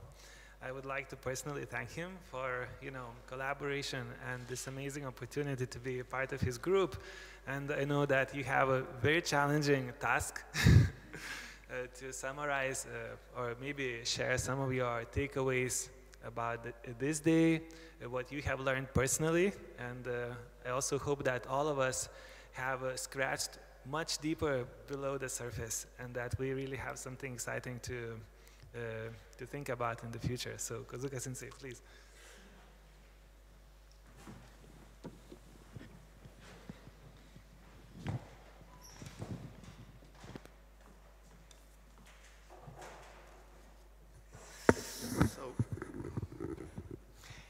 Yes, and to conclude today's event in a very short word, and it was a fruitful event. That is, I'm sure that no one does that. Well, to elaborate it more, and after my modest talk, and in the first panel, we listened to how personal AI are already in use and will be in a more in use in a more broad sense, in a more larger scope. And there, as opposed to, say, my rather simplistic insight or initial thoughts in my presentation, there was one very important point raised, that is the importance of data. So a personal AI or avatar might appear something like a virtual personality, but it cannot operate without any data. So between things and person, this data has a very important position. That is what we learned in the first panel. Besides, of course, we learned that a personal AI is already or is going to be used in the court, and then for education, and also for other healthcare and in other areas as well. And then there was also a very important reference to the ecosystem that surrounds the use and development of the personal AI and avatars, or technology in general, and which is required not only to make better use of the technology and to make better development of the use and learning and development of this technology. So, I am a lawyer. I am a law professor, but a legal person is only a kind of part of this ecosystem. There must be various types of people engaged in it, and have better understanding and better input in it, so that personal AI will contribute to improve or enhance our life and the level of richness of our life and a capability of human beings. And then in the second panel, we focus more on the legal aspects, starting with legal personality. And well, I was rather impressed that no one talked about the initiatives of the European Parliament a few years ago about giving a legal personality to AI, and apparently that idea has become obsolete and be kind of taken over by the more kind of regulatory approach of AI Act, which the European Parliament, I understand, adopted a few days ago. But anyway, so we started thinking about legal personality and the relationship of the legal relationship concerning the data, and also model, and the GPT. How can lawyers categorize it? It's a question to be considered. But anyway, so those relationships be demanding a further legal exploration.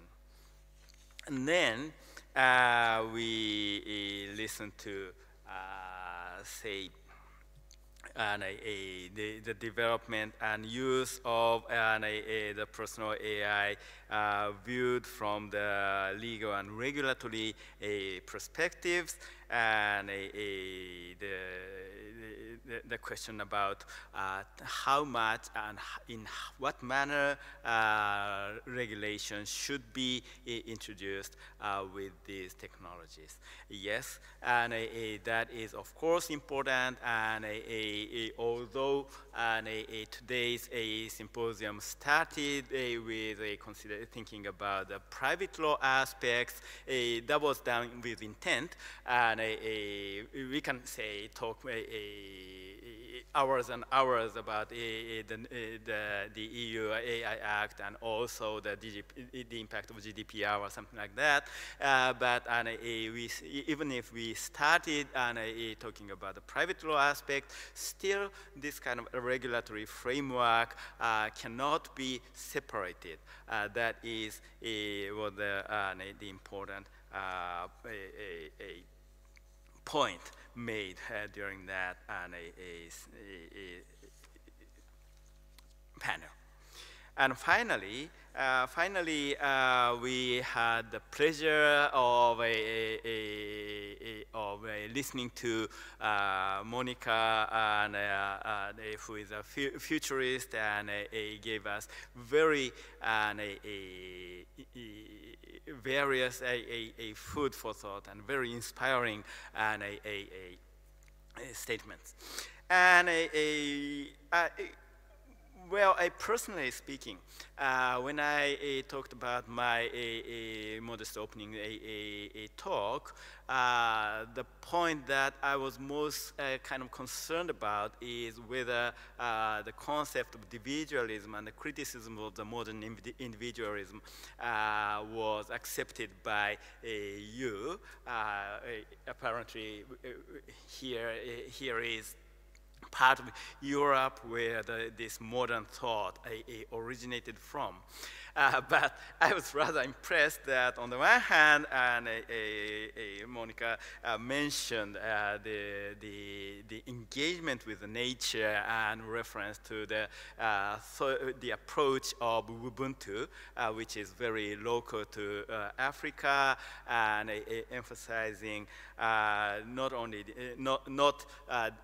the absolute existence of human being vis-a-vis the nature, but rather interconnection with the environment, including nature and society. So that was very impressive. And more impressed actually was that in the second panel, the fintech investor, and which is kind of the cutting the edge, a modernization of technology, and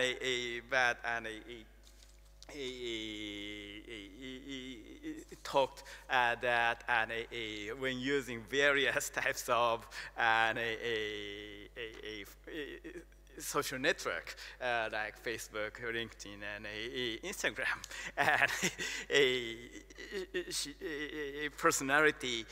different personalities are used, which seems to be that the modern concept of a coherent individual is actually a kind of a fictitious and theoretical. That doesn't mean that the importance of this concept of individualism is to be under-evaluated.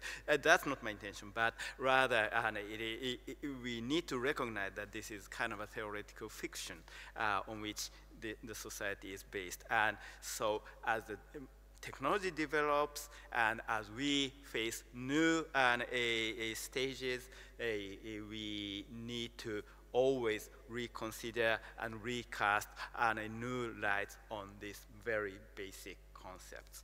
That is what I think we learned during this half-day very fruitful and very inspiring symposium. And the last word of mine is, of course, to thank the Vilnius University, its law faculty, and last but not least, definitely to Paul, and for organizing this wonderful occasion to learn so much about this subject and to give all of us a food for thought and to explore on this very ambitious project. So I really thank Paul for this occasion, and that I think with that, I'd like to conclude today's conference, titled Living with Personal AI Agents, which I think it gave us a better perspective about our future. So thank you very much for your participation, and let us keep studying, and let us have another occasion to communicate. Thank you very much.